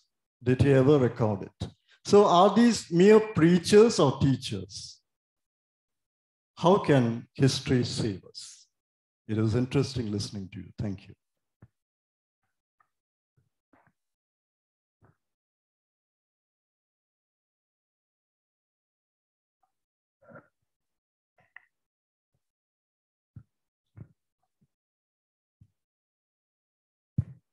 No, I definitely share your anxiety today about, in Italy, a party supported by Mussolini's grandson is coming into power, right? Now, what is how do we think about the politics today? So our general idea about politics today is that, look, we will explain why this is happening, right? We have a general law about, like a Newton's law of history, right? Which will help us how fascisms come into that. And then this is an instance of it. So we will ensure that we know this explanatory framework doesn't work for, right? This is something which is known to us for a long time. That is, we cannot think about intervention of politics in terms of an explanatory framework. In fact, we think that in science we can do it, but we know technology is not given by such, science actually derives some conclusions from general laws, and then such technology goes and applies it. It doesn't even explain technological function, right? So let alone which will not explain. So it cannot be the idea that we can have some general laws of history, right? Marxists had that illusion all the time that, there are some general laws of history. And, when, Lenin saying that the revolution happened in Russia because the chain broke at the weakest link. So you can explain everything, but we don't, today the Marxist understanding of its own practice is no longer that, right? Nor that it was Marx's understanding about, right? No, the other one is, as you're saying, you can explain everything about all these, I am not as I said, I am, genetically incapable of religious faith, right?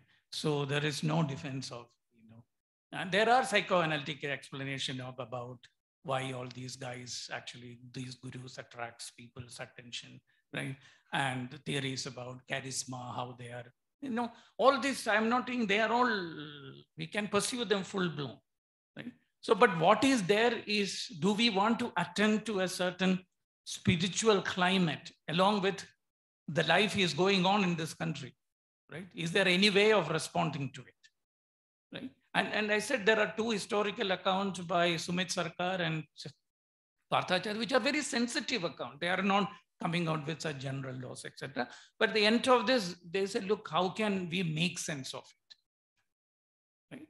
Now, so that way I fully agree with you that we can do all those things, but I am interested in only if we have any other possibility of this. And we see that how Foucault was actually responding to a certain situation in Iran as political spirituality, right? This question was not alien to him, what happened in, politics. And definitely Foucault will be questioned with respect to many of these things, even though what Foucault tells, why are we all the time worried about what he did in this bath? What is our interest? A philosopher read and say, but tell us about what you did in your bedroom, right? So he also thinks about what is our nature of this sexual curiosity, which we are. He enabled us to pose those questions.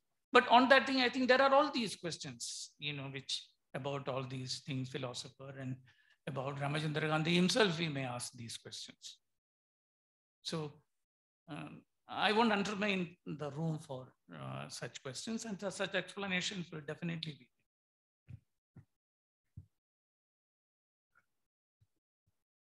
There are 3 questions by Rajeshwari. The first one is, how is the religious and non-philosophy framing history? How can it save history from multiple truth perceptions to reality to an extent? The second one is, in contemporary history, how is the popular culture, social media, mass media, design and redesign philosophy of history? The third one is, how the place and space determines the actual realities in different periods as well as areas, geological areas, focuses on Arabian philosophy and Eastern philosophy, especially Chinese, Southeast Asian countries, rather than Western ideological hegemony over philosophy of knowledge.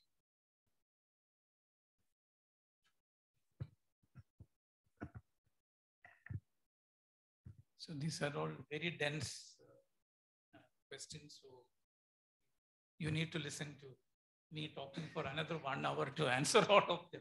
I don't think either me nor you want to do that, but just quickly, because they are all very important questions. First of all, that what we as geophilosophy, somebody is trying to make sense of, in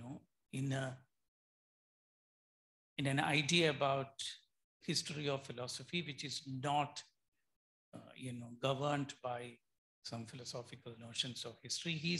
That's what people like Deleuze tried to do, make sense of this idea that the Western enterprise of philosophy.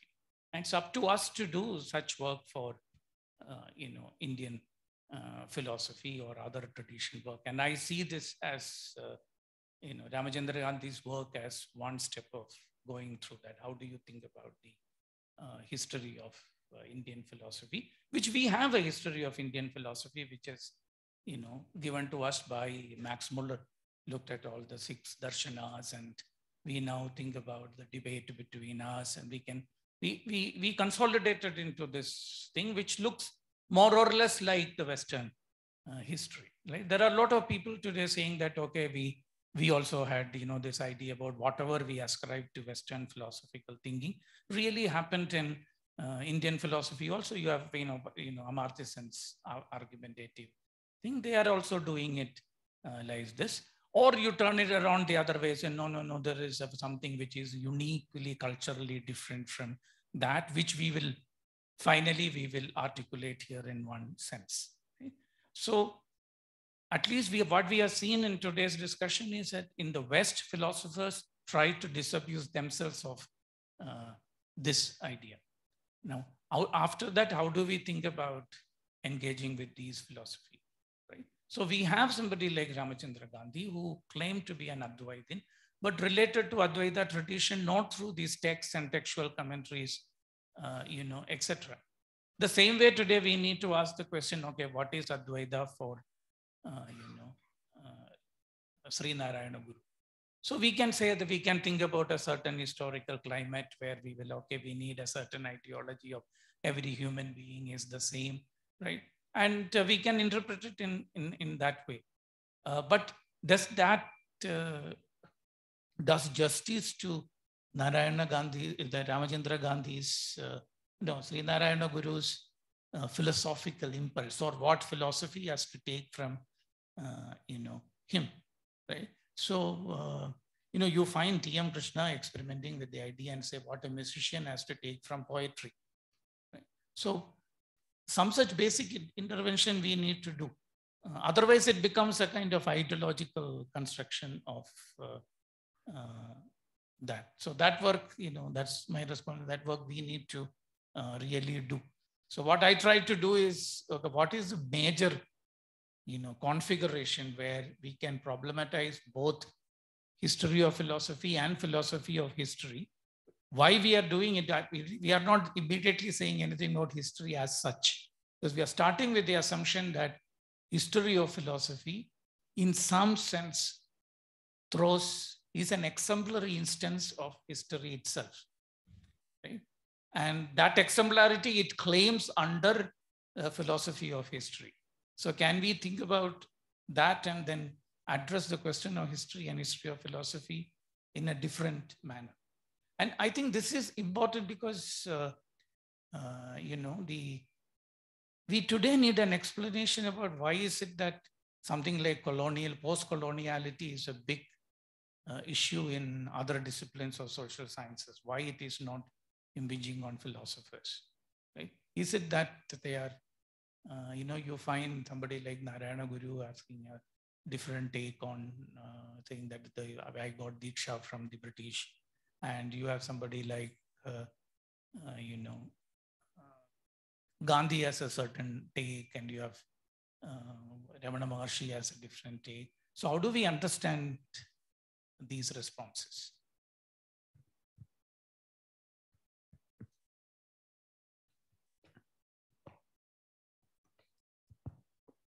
So Sanil, a very basic doubt about philosophy or the nature of it. There is in different areas of human engagement, like even science or medicine or even economics, history, we find that always there is a body of knowledge, the current body of knowledge, which is accepted.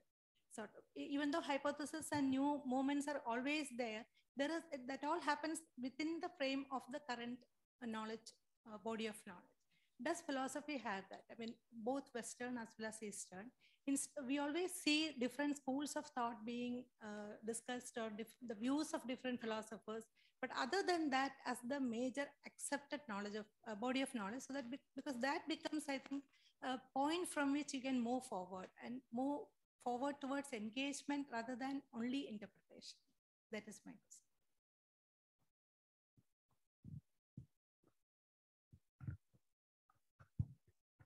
Yes, you're absolutely right.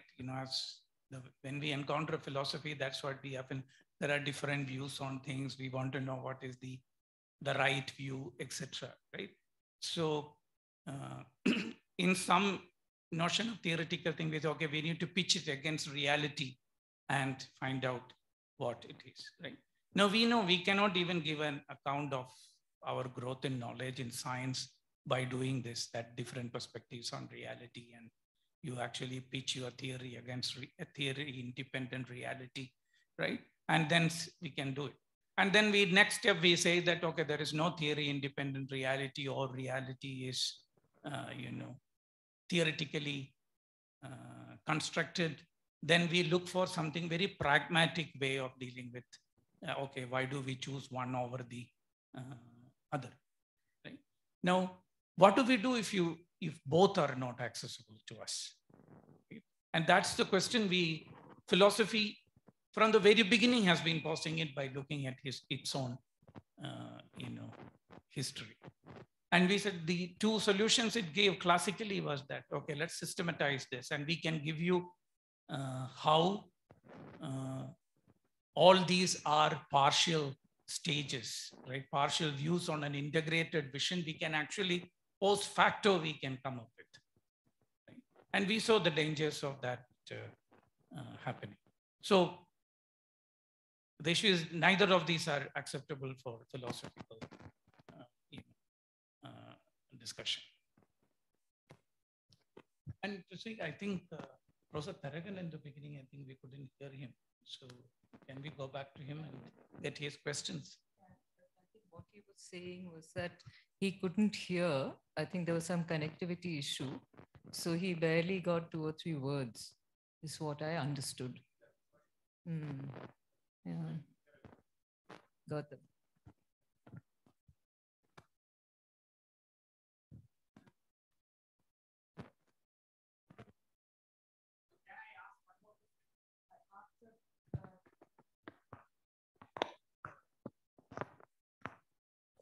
Hello.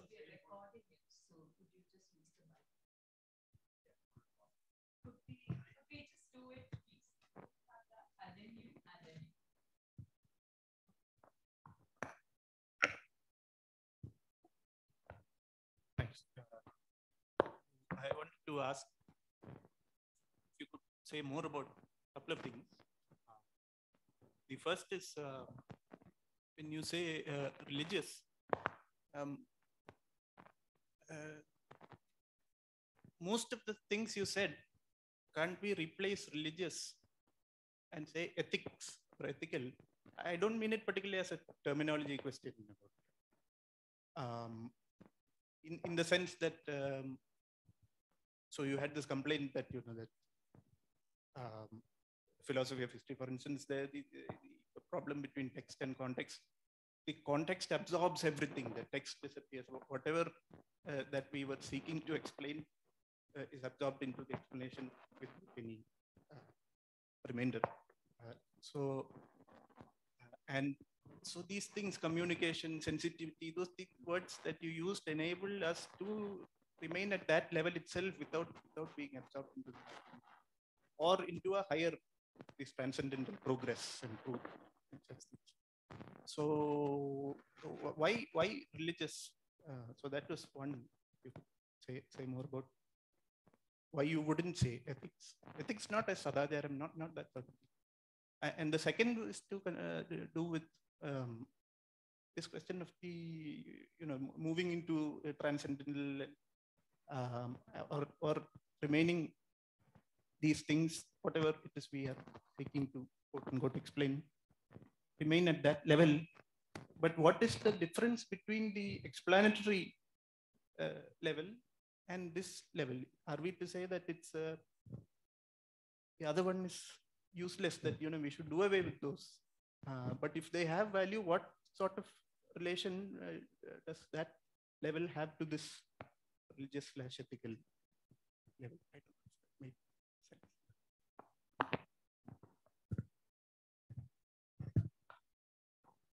Yeah, that's also a very disturbing question, and I don't have a definite answer why don't we call it ethical and why religious?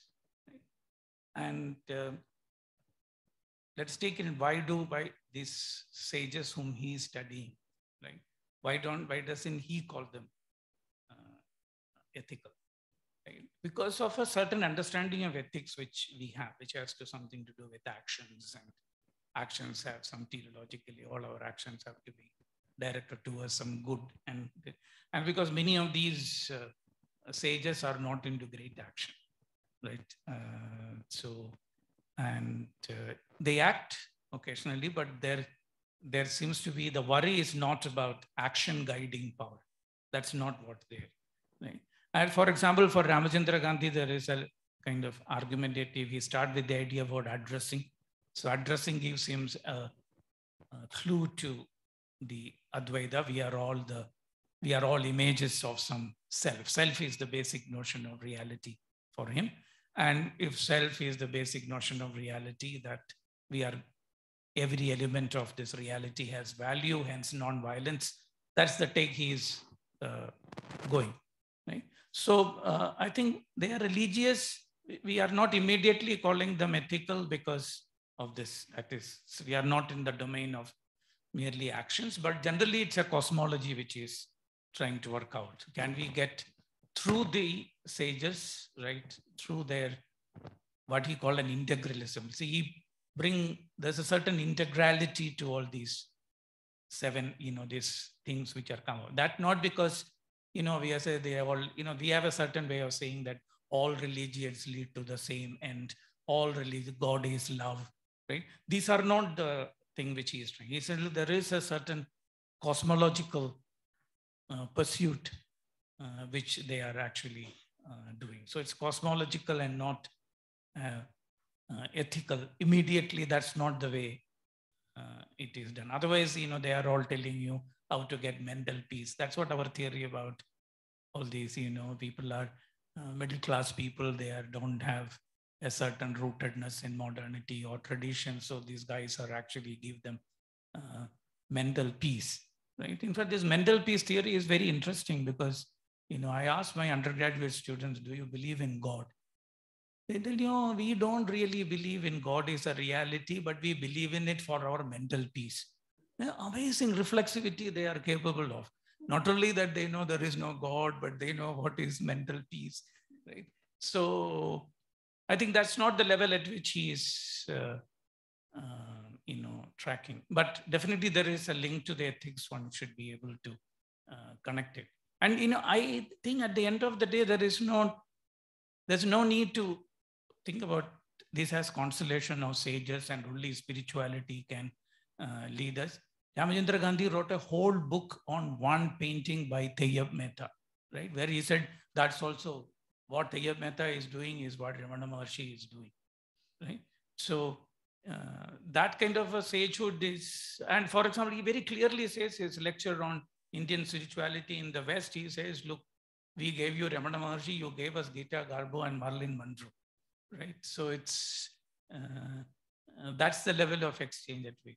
So I don't think there is any deep level of spirituality, meaningfulness of religious life, which is involved here.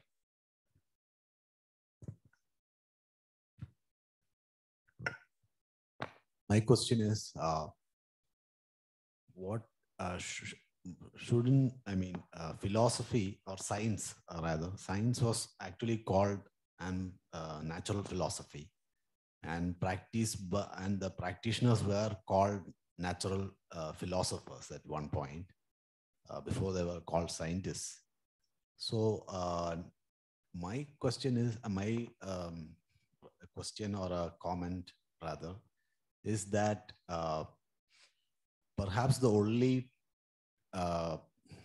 true language. So in this conversation itself, the discussion itself, many people use many terms, fascism, communism, etc. But these are all very contextual. It means different things to different people over a huge amount of space and time. Like, as society progresses, these terms and things keep changing, right? So so the only constant which is there, which doesn't change, is probably, the language of communication which doesn't change is probably mathematics, because mathematics is the the language in which the science is written, or rather natural philosophy is written. So if you think about it in that sense, and if we give it in that sense, what is the, I mean, we should have a baseline, because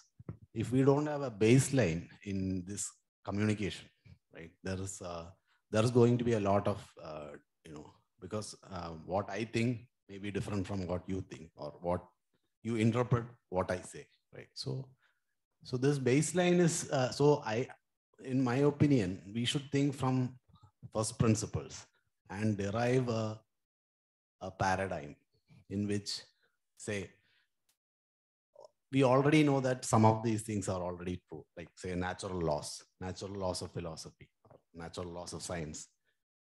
These are written in the laws of maths, and they don't change. They were true centuries back, they are true today also. So in terms of human interactions, so two heavenly bodies, say sun and earth, are governed by the laws of Newton.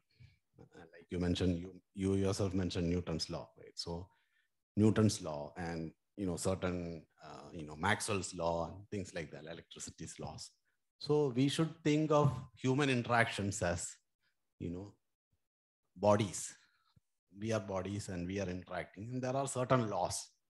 So when there's a breakdown of laws, you have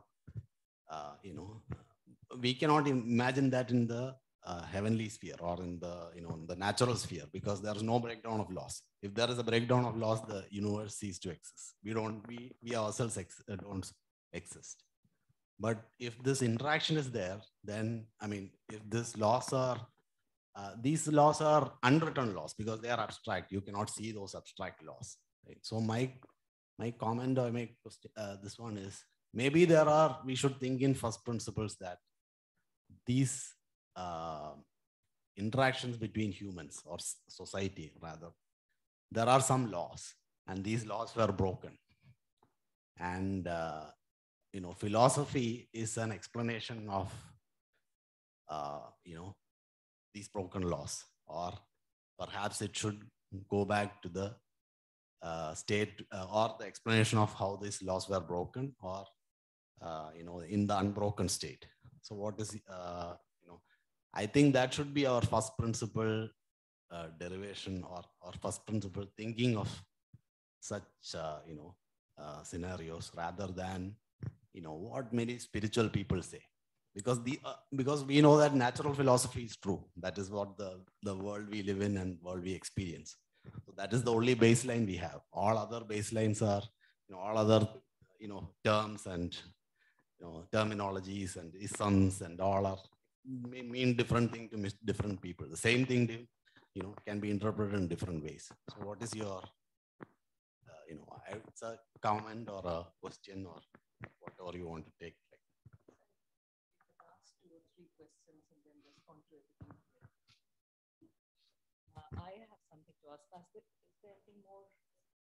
2 more there, and then this gentleman wants to ask a second question. So let those be the last questions. How do you want to do it? Would you like to respond to him, yeah, and then you can take all of us? Yeah, no, it's. I wish I could think with you about this issue, but as you said earlier, there was a time when science was natural philosophy, right? And but today it's not, right? And what I was trying to say, that this is the work of historians. This is the damage historians have done for us, right? They said, look, these are all changing perspectives, right? We can identify the basic views under which Newtonian physics is possible, what is changing from Ptolemaic physics to Copernican physics, or from Aristotelian to Newtonian thing. You need to look at the history of science, what is changing, right? So they plugged in history, right? and kill the peace of mind which we had. We thought there is some laws which are governing, we will figure out that, right? So these historians spoiled that dream, right? And what I was trying to say, that historians could spoil it by playing the philosophy game, right? Philosophy or history game they were playing in order to deny us. There was a time when philosophy could elaborate a theory of everything, right? And not only to philosophy, they did it to mathematics. Today you say mathematics is not changing, but no longer the case, right? Not only that, there is a rich history of mathematics, right? The way mathematics relates to, for example, in India, we had extremely vigorous astronomical research, but you didn't have anything like Euclidean geometry, right? So we didn't find Euclidean geometry pertinent to exploration of the universe. Right? And they said, look, it is because that's what when Husserl wrote The Origin of Geometry, he said, look, why is geometry is idealities are there, their applicability to Newtonian has nothing to do with science having a method or scientific reality is out there. It is actually historical work. Right? There is a certain way in which the scientific community is possible in the West, which made this possible. Right? So some of the things which you said are untenable for us because of the work of historians. Right? Now, what people like Walter Benjamin or these Foucault, they are involved in philosophy, in the actual political engagement. They said, look, we want a real encounter with reality, right? We are not looking at it various perspectives, right? Revolution is not something which we want to happen later, right? Which will finally, some event which will happen, which will satisfy our theories, right? So now my suggestion was that we can look at it as historians finally liberated themselves from the tyranny of philosophy of history. And that's a chance for we philosophers also to relate to the history of philosophy differently. Right? So in fact, Nancy Cartwright has this book which says, how do the laws of physics lie? Right? So what we think about the laws of physics as something true, right? It's very easy to say they are actually lies and they work, right? For that, it doesn't have to be true. Another thing is that the reality is so chaotic, but we have these stable islands, right? And scientific laws are actually maps of those stable islands. So these things, these kind of things, these historians is denied us. So science is no longer natural philosophy because of these historians. And this is what is happening with modernity, and there's something called history of science. I'm going to misuse my role as the chair and moderator, and I have two quick questions for you. One is to take us back to the speech act theory analogy, and where we are actually looking at, Ramu Gandhi's, since I haven't read any of that work, I'm going by your reading of his, of him in relation to these, the constellation of sages. And so the question really is, if one is to use that as the analogy, is it something like miracle work? Is it show and tell? I mean, do we actually respond to this because there's the ability to show something, right? Or if it's a purely non-cognitive thing. So what is actually being demanded of those who are witnessing the constellation? What is the demand that the constellation makes of the audience?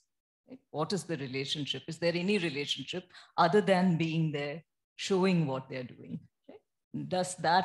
Should that be the way to think about it? And the reason I ask that is that one of the ways in which Hindutva analyzes history and speaks about history is to speak about what they call ancient India as a realm of sages.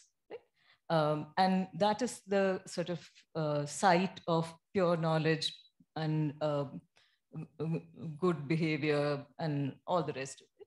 And then you have a long period of darkness and colonization, starting with, of course, Islam in their case, to British colonialism and so on. And now in the kind of moment of liberation, what do we have again? We are able to witness miracles by sages like Sadhguru and Sri Ravi Shankar.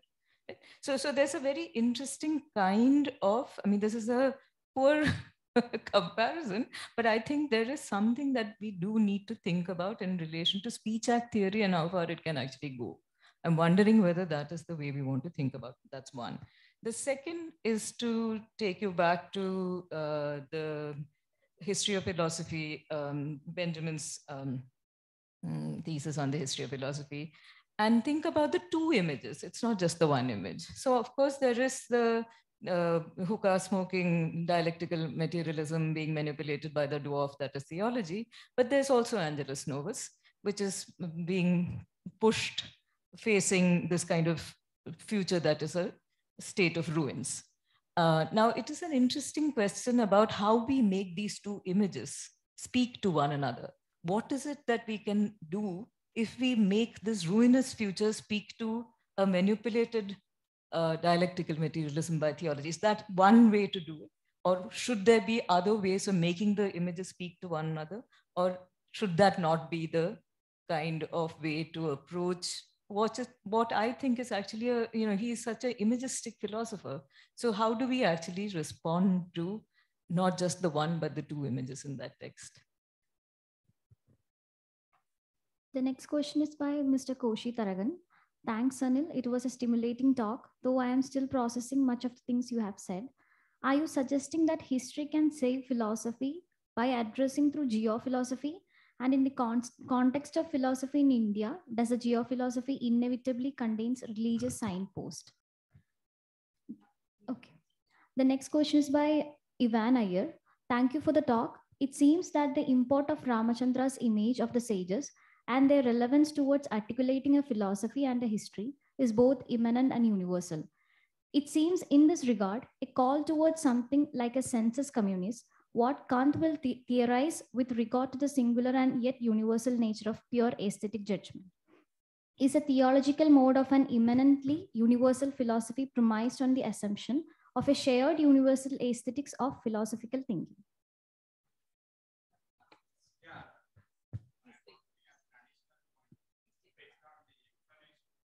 For the questions that you are subsequently asked.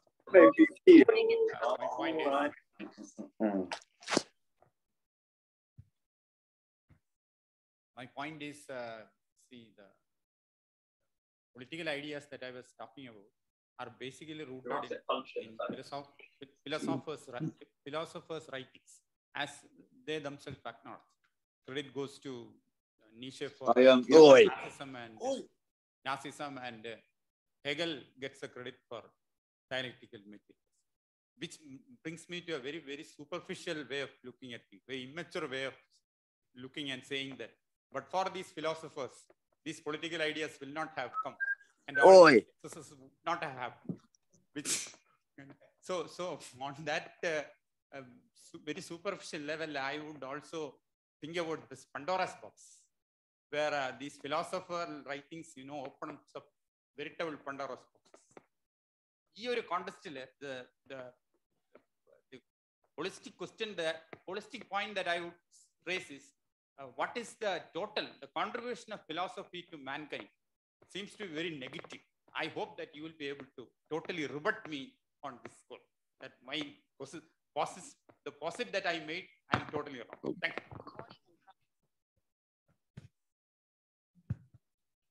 Okay, I have 2 minutes to respond to everybody. So that says about philosophy's damage. I fully agree with you.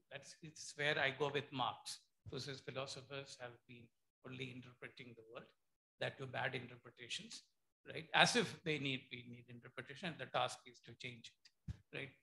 I think it's, however we understand, I think there is a kernel of truth in that.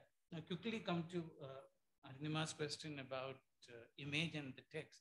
It's interesting because the image, people know that, in the Orient, there are images. People think through images. And they don't have concepts. That's the problem. That's why India we didn't have. And Hegel says how we have this idea about Brahma, Nirguna, but it's a total.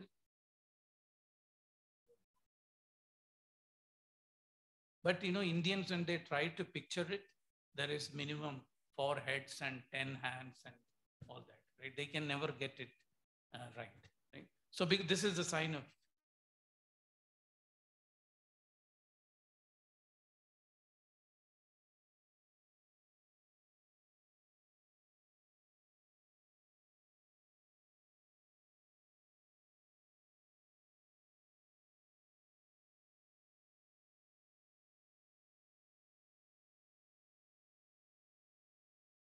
guarding line, boundary, which prevents them with the imagistic thought to come here.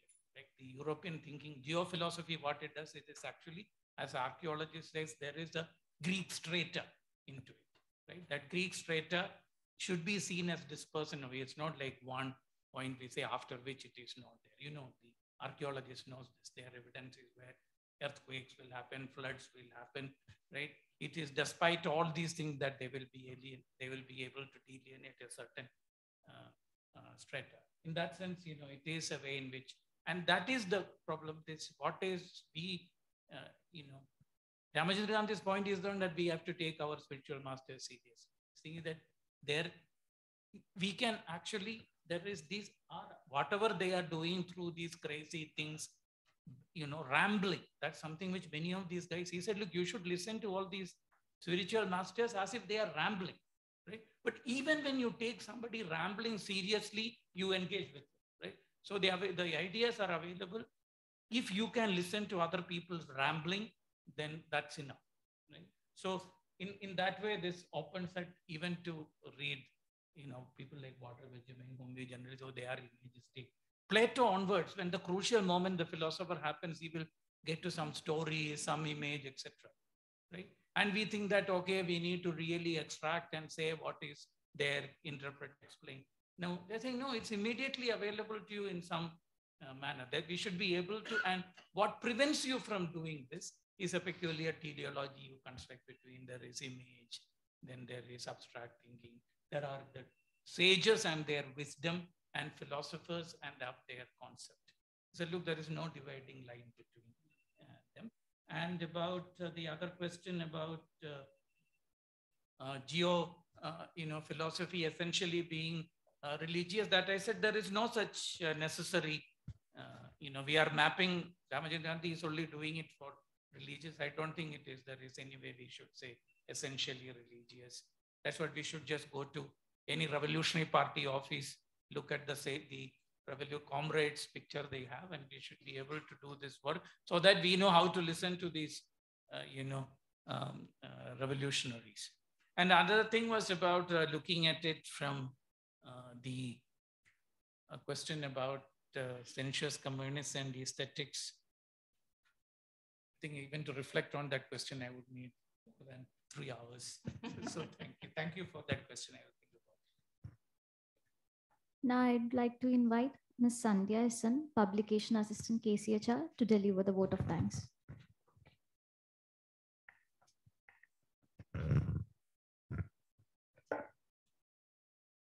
Good evening. This has been a very interesting evening of discourse between the history of philosophy and the philosophy of history. Though the subject is very vast, it's that our time limits to close the public talk event now. So on behalf of KCHR, for the sake of formality, I express my sincere thanks to our director, Professor Arunima, for chairing the session. And this was a very wonderful and insightful talk, sir. So we express our sincere thanks to you also, Professor Sanil, sir. Thank you so much. And from the discussion, we can understand how engaging was the talk. So I express my thanks to each and every person who have responded to the talk and also participated in the public seminar, offline and online. And last but not the least, our KCHR team, I express my gratitude to our team to have organized one and offline. And then let us start mastering the way of addressing everything in a non-manipulative, non-casual, non-referential, and non-productive way, so that we can understand everything and every questions in a different way and insight. And thank you very much, sir. And once again, thank you very much.